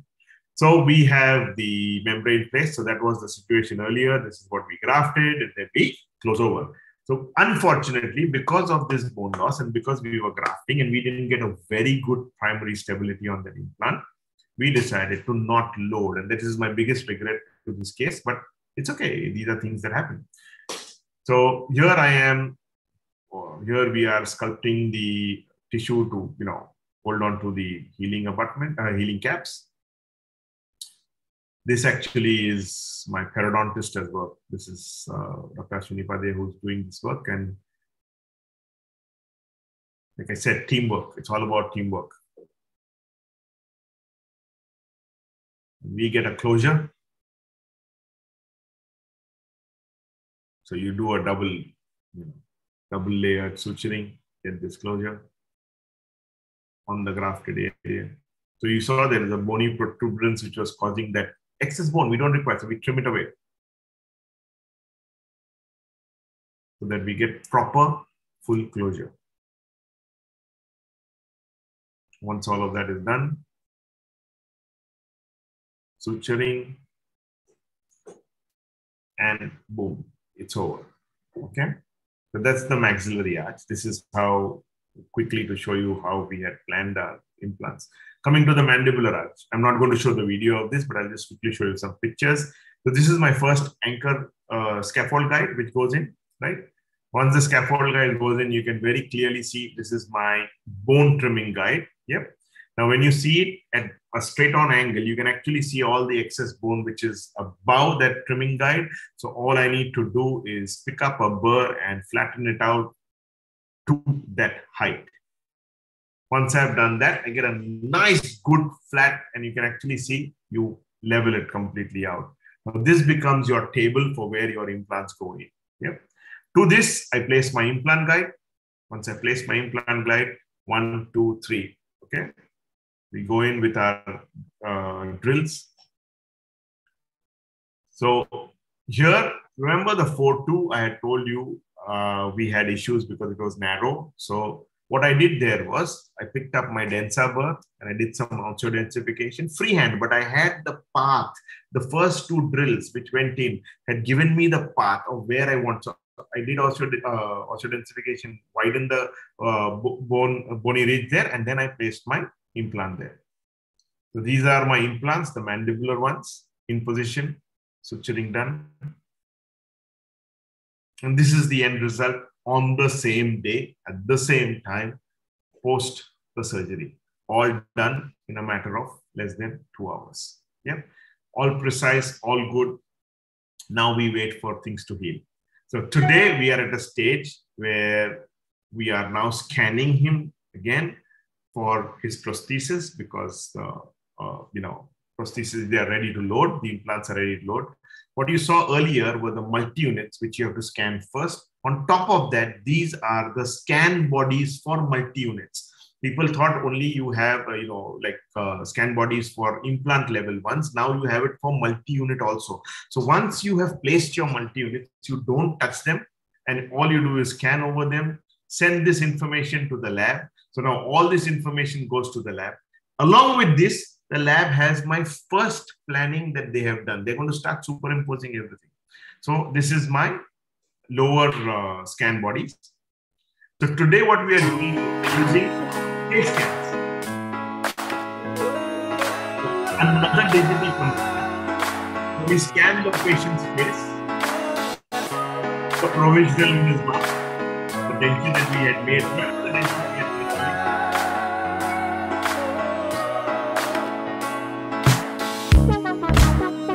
First we do a face scan. How do we orient this? All these camphor lines and all of that. So you have this marker that you place in the patient's mouth, nothing to bite on it. You notice how this is what I meant by we don't use face bows now, because now this is digitally transferred for the patient. So with this, people, I would like to say, my friends, I would like to say that I still am working on the prosthetics of this. I haven't yet completed this case, but I wanted to share it with you because I want you all to see how the entire surgical phase or this entire surgical aspect of this patient became so easy because we digitally planned everything for this case. Yep. So nothing happens in my practice without my team. And I thank my team as always, big time. Before I go on to my next one, is I want to share with you all, or I would like to show you. Remember I told you, you get a, how do I focus on this? I'm not getting it. I'll try and send it to you all. This is like a sheet, okay, which comes in from the lab and they send it to us. And it gives you a complete detailed thing of step 1, step 2, step 3, step 4, step 5. Boom. I don't use my brains. I just follow it blindly because all that I have done, I've already done in the planning stage. So I don't know how many people of you all have heard about this Nürburgring. Nürburgring is a place where it's called the green hell or the ring of death. And this is a place, it's actually a racetrack, and a racetrack where people go to drive cars. And unfortunately, why is it called the green hell or the ring of death is because there have been a lot of deaths there for racers. So before the pandemic started, I went there, and unfortunately, so on that day, the weather was amazing to start with, but as you see, within an hour's time, the weather became like this. And when the weather became like this, and then we had snow, So they shut down the racetrack, and I was very upset because I had actually traveled all the distance to go and drive one day. This is one of my dreams, which I want to do, like, bucket list. And I couldn't do it. And I had to come back home saying, but nah, me, I find my ways around things. So the next day, so this was my car that I was supposed to drive. As you can see the snow on that bonnet there, and you can see the car ready for me to go. And of course, I did get to drive her, and she's a race prepped M2. I did get to drive her, but I was still not, happy. So what I did was I became like a janitor the next day. I went to clean up I took a job to clean up the Nürburgring, and see, this is what I did.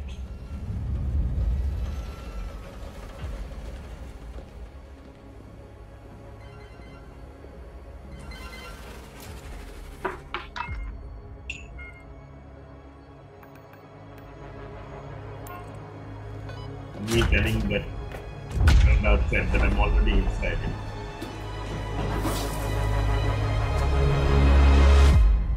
Oops.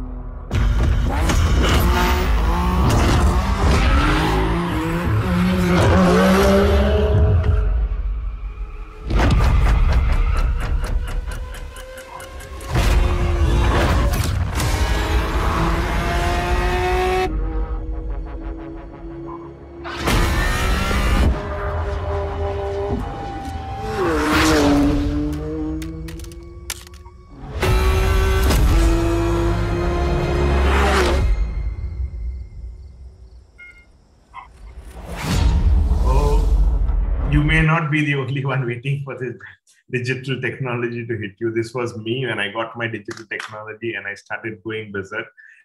So from, that first video that I showed you where in the analog world where parking a car was so difficult, when you go into the digital world, you can start driving like this gentleman who just did. It wasn't me.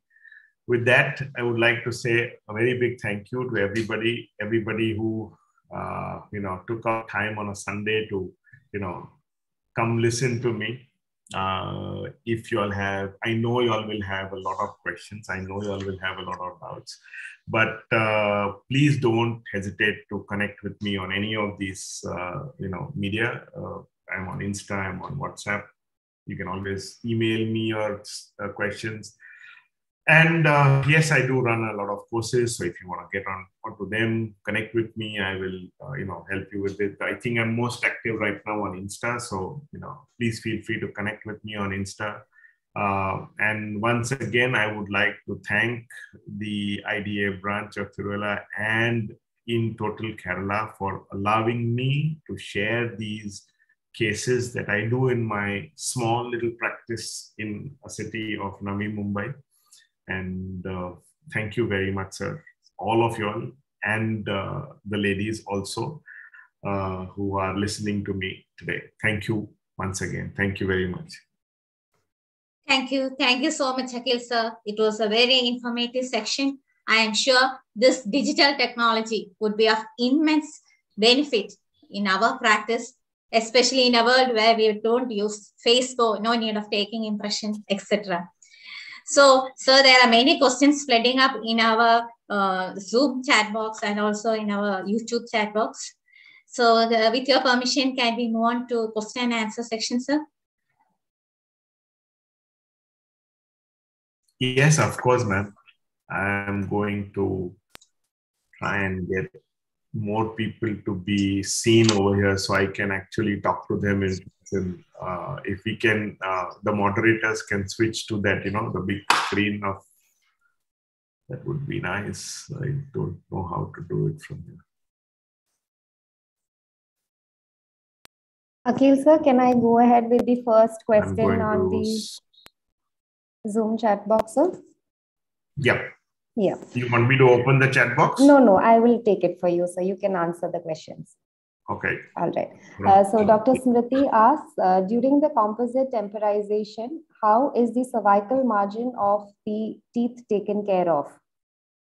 The cervical margins of the teeth are already designed in the digital, printed models, so they don't touch it. If in the case that I showed you, I didn't have any crown lengthening to be done.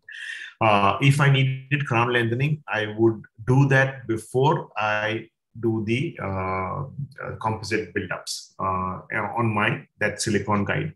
So already the tissue is healed, and then the same, because it is so precise, we can make a crown lengthening guide, then give you the silicone guide, and then nothing would matter as far as the tissue goes. The tissue is if you realize the kind of attention I pay to tissue, I really like my tissue to be healthy all the time, because, I remember as a student, the perio department was always considered like, okay, you have to do only scaling.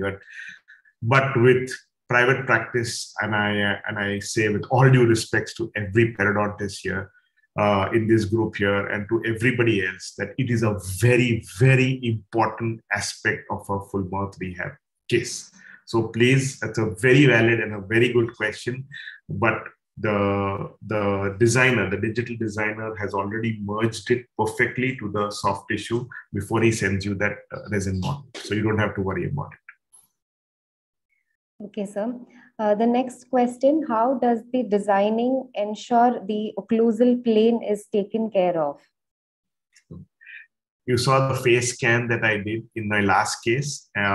Yes, that helps, because with that face scan, very soon I will have videos on that too. We can actually correct the occlusal plane to the camper, the alatrix, whichever you feel comfortable. That software allows you to do it.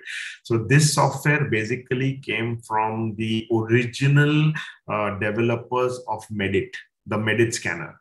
So they know this. There are a lot of prosthodontists and probably dentists involved in designing this, and they help you to determine that. And you have that option of doing a trial run in the patient's mouth, just like we do for denture setups, right? If we don't like that angle of where the occlusal plane is, we change it. So we can again take pictures, send it to the lab, or you can actually adjust it with a regular burr. As long as you get them in the right plane, you record it, take a scan again, send it to the lab, they will make the changes. Okay, sir. So after you prep for the final prosthesis, your provisionals will be in ProTemp or in flowable composites? ProTemp, because flowable composite won't be strong enough. And now, see, I don't have a waiting period, right? I just need that ProTemp for the time till I finished all my preps, and then I have to take my scan. So it's a very short period. The ProTemp in the mouth, which is a porous material at times, is short. There is less, that tissue inflammation. There is less things breaking. So I keep that. So the whole working model is actually my composite. Then I'm only converting it like a quick single crown that we make for our endo-treated teeth. We take an index before we do the preparation. It's like that. So you keep it simple. Also, my suggestion to people would be try and keep those joint but use a metal disc to open the interdental area. You have to buy these proper double-sided metal discs. Most labs, if you connect with them, they will help you with it. I get mine from my lab. I just call them, my disc is blunt, and they send me a new one. They hardly cost you, but use that actually. So I spend more time on my provisionals than I actually spend on my preps, because preps over the years now have become very easy for me. But getting that tissue right, there should be no gap, there should be no open margin, there should be no excess tissue, there should be no protemp actually impinging onto the papilla area. That is the tricky part. The papilla area, the papilla once goes up, then for the tissue to come back is very difficult. Here I would like to share with you Professor Tarnow's article, where he says that your contact point between two provisional or two permanent crowns should be exactly 5 mm from your bone in the interdental area. So you get that papilla coming through. So it's a classic article by Professor Dennis Tarnow. Please refer to that. And that is how I do my provisions. Thank you, sir. And what is a burr that you have used for creating the scallop in the full mouth implant case, sir? That's a crestotomy burr from Comet. All right. Thank you, sir. The next question from Rahul Das is how to give a temporary denture for a full mouth implant case after the surgical procedure. Okay, so there was a time when I used to make dentures. We moved on from that, as you saw that I made the PMMA framework, but I will explain to you how we do denture. Is you make a regular denture before you've done the surgery. Once you've done your surgery, you place your multi-units. Please do not connect a denture directly to implant level. The implant will fail. Okay, so because the forces work differently. Correct the angulations, put your multi-unit sleeves, temporary sleeves on. And before you do that, I have an entire series where I can show you. Before you do that, so wherever the multi-units are, in your on the base of your denture, you can inject a silicone bite registration material and just put it into the patient's mouth. This denture will not fit. But what it will show you, or what it will index on that, is where your multi-units are. Now you take a denture burr and you go boom, boom, boom, boom through it.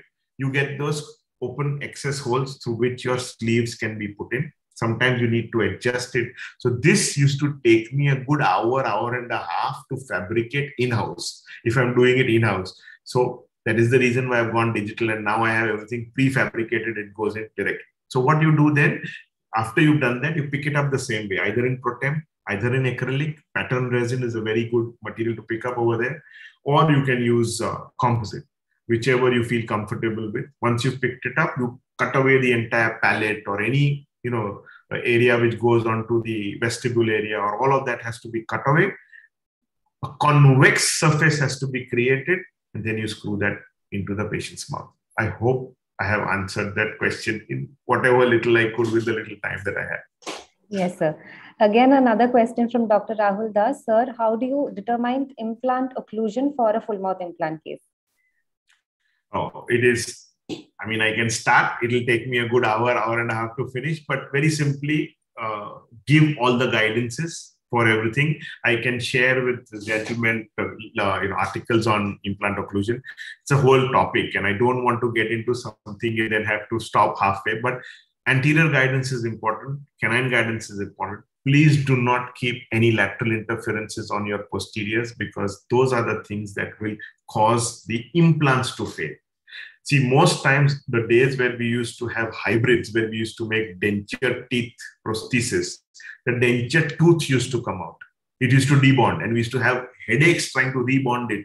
That it used to come out because that was the weakest link. Now, when today's materials, we are going into zirconia, you're going into titanium, you're going into even ceramic surfaces, those don't chip or break, or the whole load goes onto the implant. And what's going to happen is the bone around the implant starts resorbing, causing failure of your implant. So as a prosthodontist, I always like, or this is my preference, that when I am having a ceramic or zirconia based framework for the upper, my lower will mostly be in PEEK or acrylic, as in denture teeth, because there has to be something that gives way.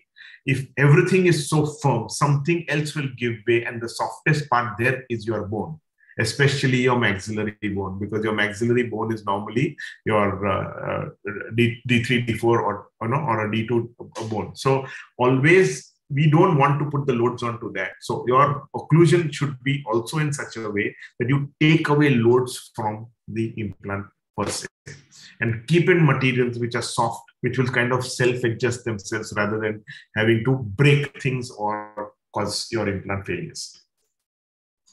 Thank you, sir. Now we have the last question on Zoom. That's from Dr. Samuel Kenainan. Sir asks, how much is the waiting period between implantation and the final loading for the implant case? Now, if, for example, sir, this case, I didn't have that grafting, I would have immediately loaded the PMMA prosthesis on the day of the surgery. I will not wait, because cross-arch stability, if you get on primary stable implants of 30 Newton plus or ISQ level of 70 plus, you are safe to load immediately.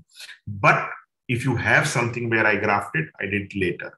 Now you wait 3 to 4 months for your implants to completely integrate with your bone, and then you can load them. So now I'm going to load them first with a provisional.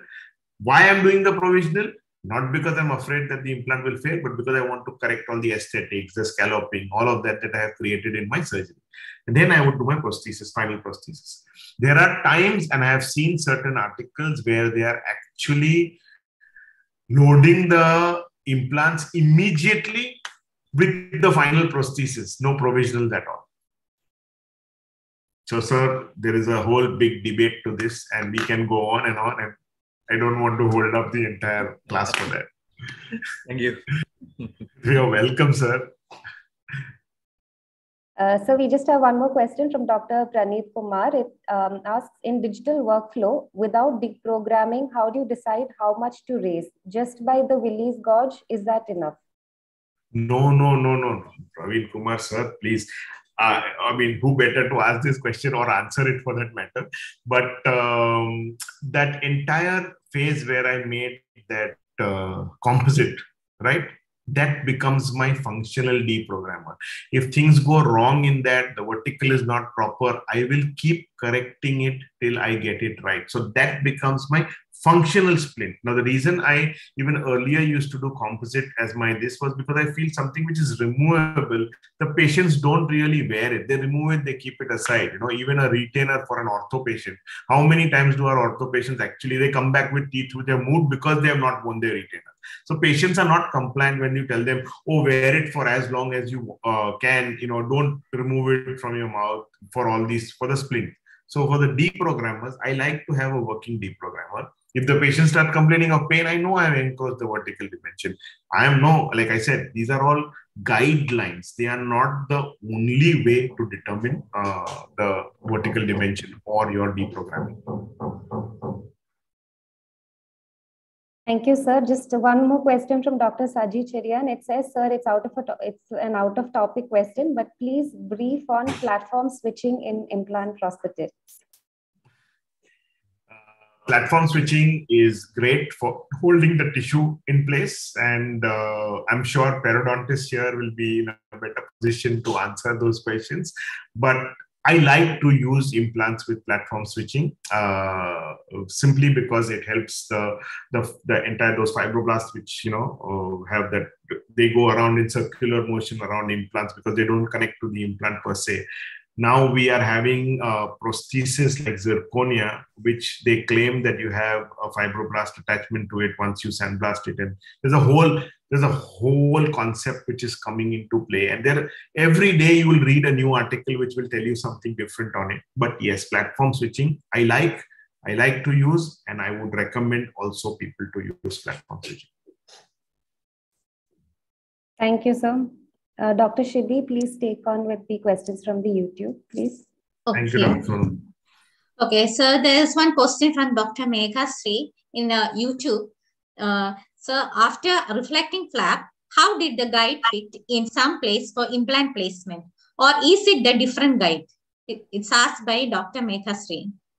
Okay, Dr. Megha, this is, if you remember, I had put that scaffold base as my base jig, the black one that I placed in. Once I have got that in with the flap reflected, everything else, that means from my digital denture to my scaffold, to my implant guide, to even my scallop guide, they all fit one into another. I will try and show you that I have them here in front of me.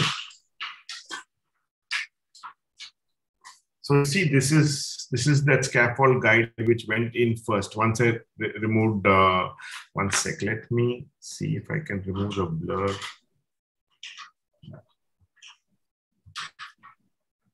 So you see this? This is the scaffold guide, and then everything else just fits onto this. So whatever I use for that case will fit like a jigsaw puzzle to it. So once this guide with the anchor pins, you see these three areas where you put the anchor pins, once they are in there into the patient's mouth, everything is just a jigsaw puzzle. So I can fit this, and I have the, see, this was my scallop guide. So that will also go into the same area, just like this, see, jigsaw puzzle. So it all fits in like that. So there is no issues as to reorienting. But before you put the base, make sure that the flap is really high. And once you've got that in, the base itself keeps the flap as a reflection, and everything else just goes in. It's very easy. It becomes very easy. You don't have to keep holding that flap during the surgery. You must have noticed even when I did that surgical procedure. Okay, thank you, sir. So our next question is by Dr. Veena Paul. She's asking, how do we decide the time period based on the case types for professionalization? What provisionalization? For provisionalization. Yes, okay. sir. So, like I said, a class 1 adapts the fastest.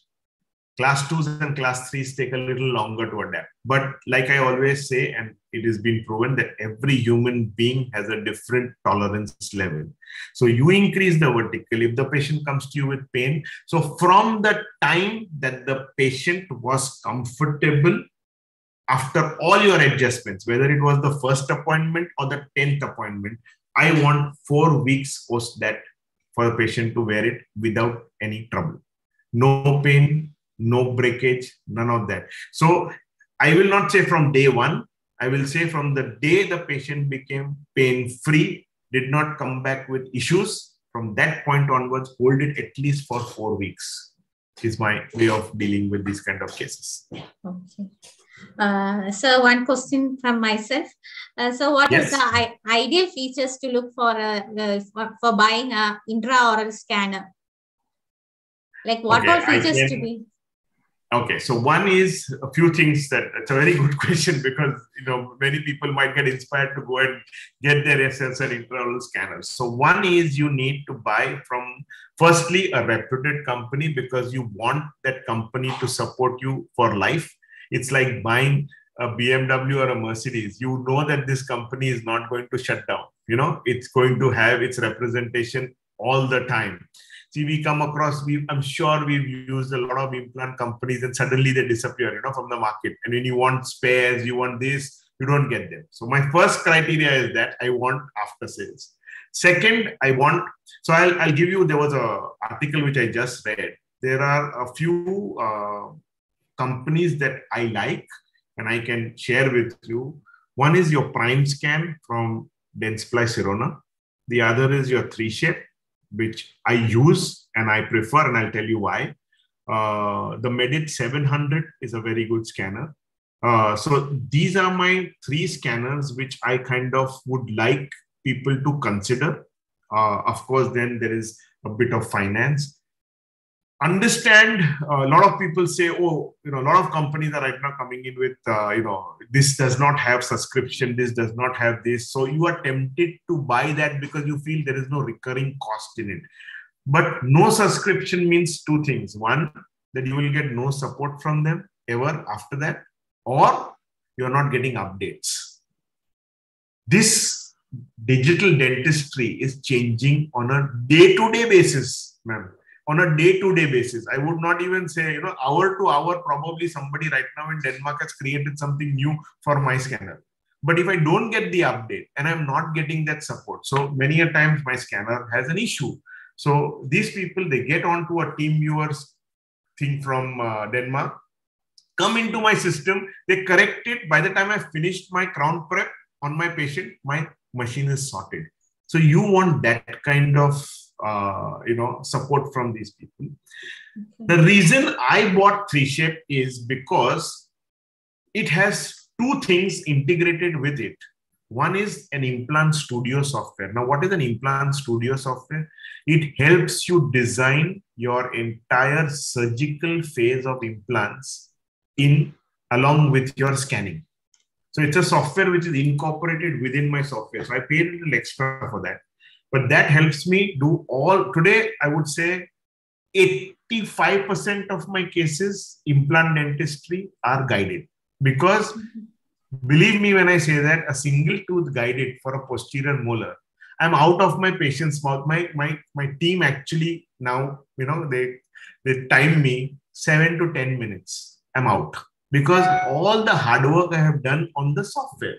And that I like to do because I am the clinician. I like to place my implant. I know what I like, what I don't like, that 2 mm on the buccal. So that I don't like to outsource. But a case like this, which is so big, I don't have the time frame to get away from my clinical this. So once you get used to it, that implant studio, you take, say, 10 minutes to plan a case, single tooth, not more than that.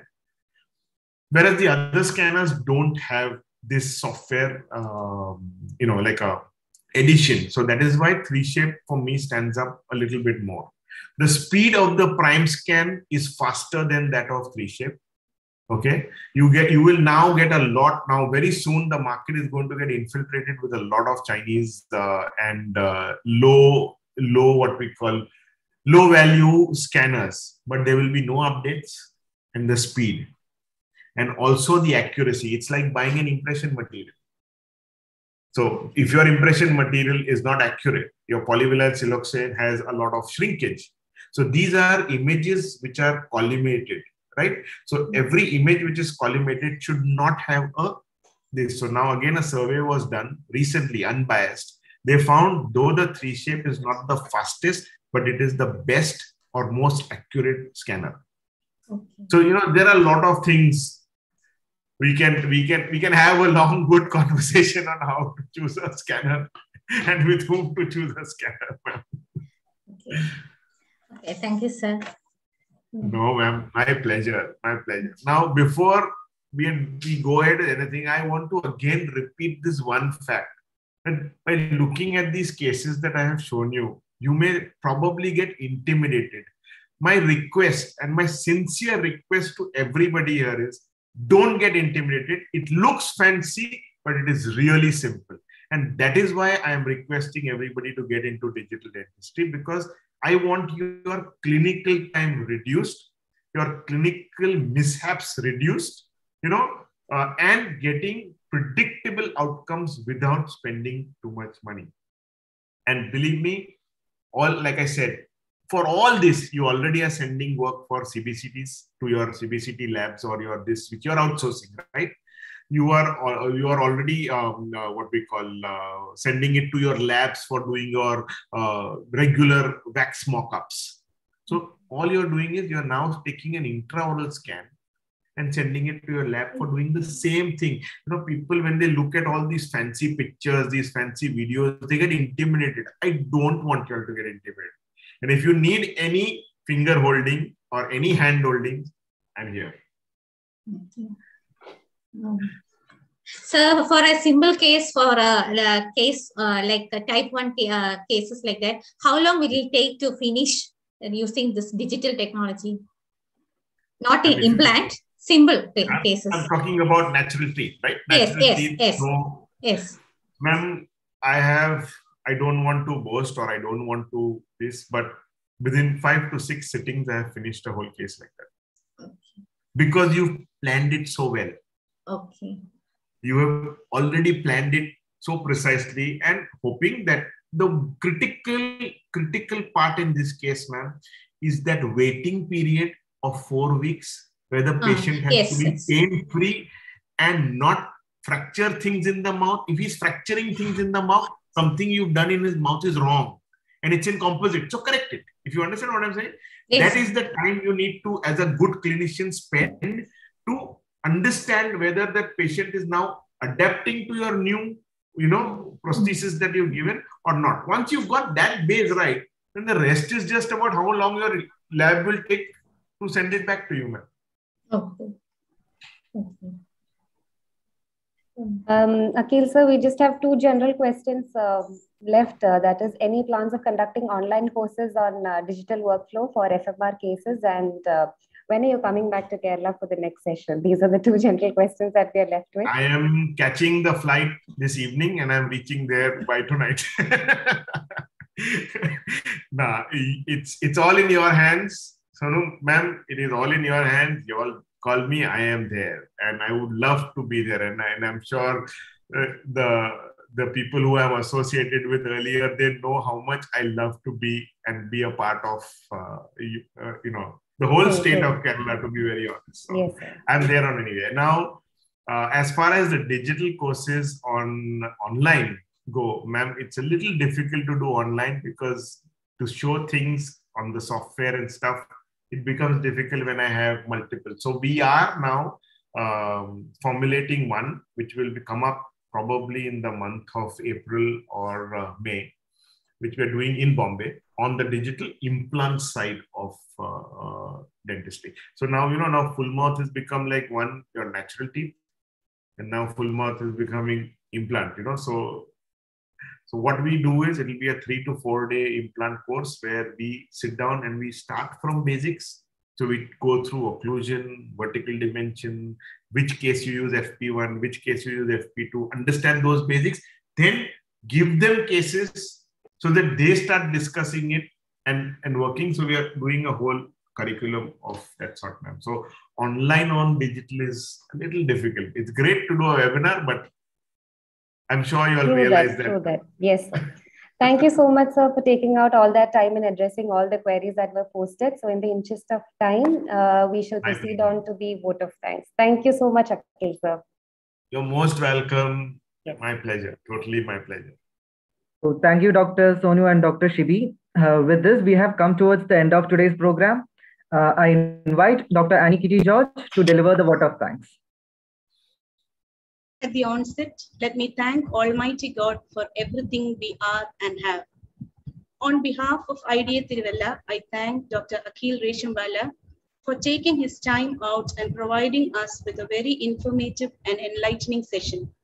Doctor, thank you for showcasing your cases and their digital workflow. Doctor, your passion is infectious and we look forward to having you with us for offline sessions in the future. We express our sincere gratitude to Dr. Nishant Krishna, State CD representative, for inaugurating the session. On behalf of IDA Tiruvalla, I express our gratitude to Gospel Media and our past president, Dr. Simon George, who provided us with the Zoom platform. All thanks to Dr. Reggie Thomas, President, Secretary Dr. Thomas Jacob of IDA Tiruvalla, and other executive members of IDA Tiruvalla for putting this program together. At this moment, I would especially thank Dr. Adarsh Nainan, son of Dr. Samuel Kainainen, who has been Master of Ceremony and also has worked hard for making this program successful. Thank you, moderators, Dr. Shibi and Dr. Sonu. IDA Tiruvalla extends its sincere gratitude to all participants who have enthusiastically responded and participated in the session. We are thankful to all from other branches of IDA and also for those who have joined us from outside the state. We acknowledge the presence of senior and eminent clinicians and academicians who have joined us today.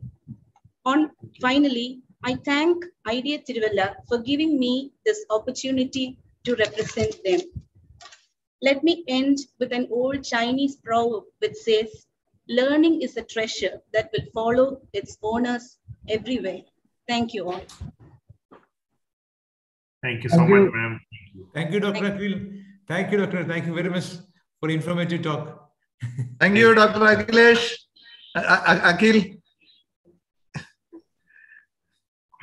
My pleasure, sir. We'll meet once again in Tiruvalla, like what we did in 2010. We are expecting one. Our state CD chairman.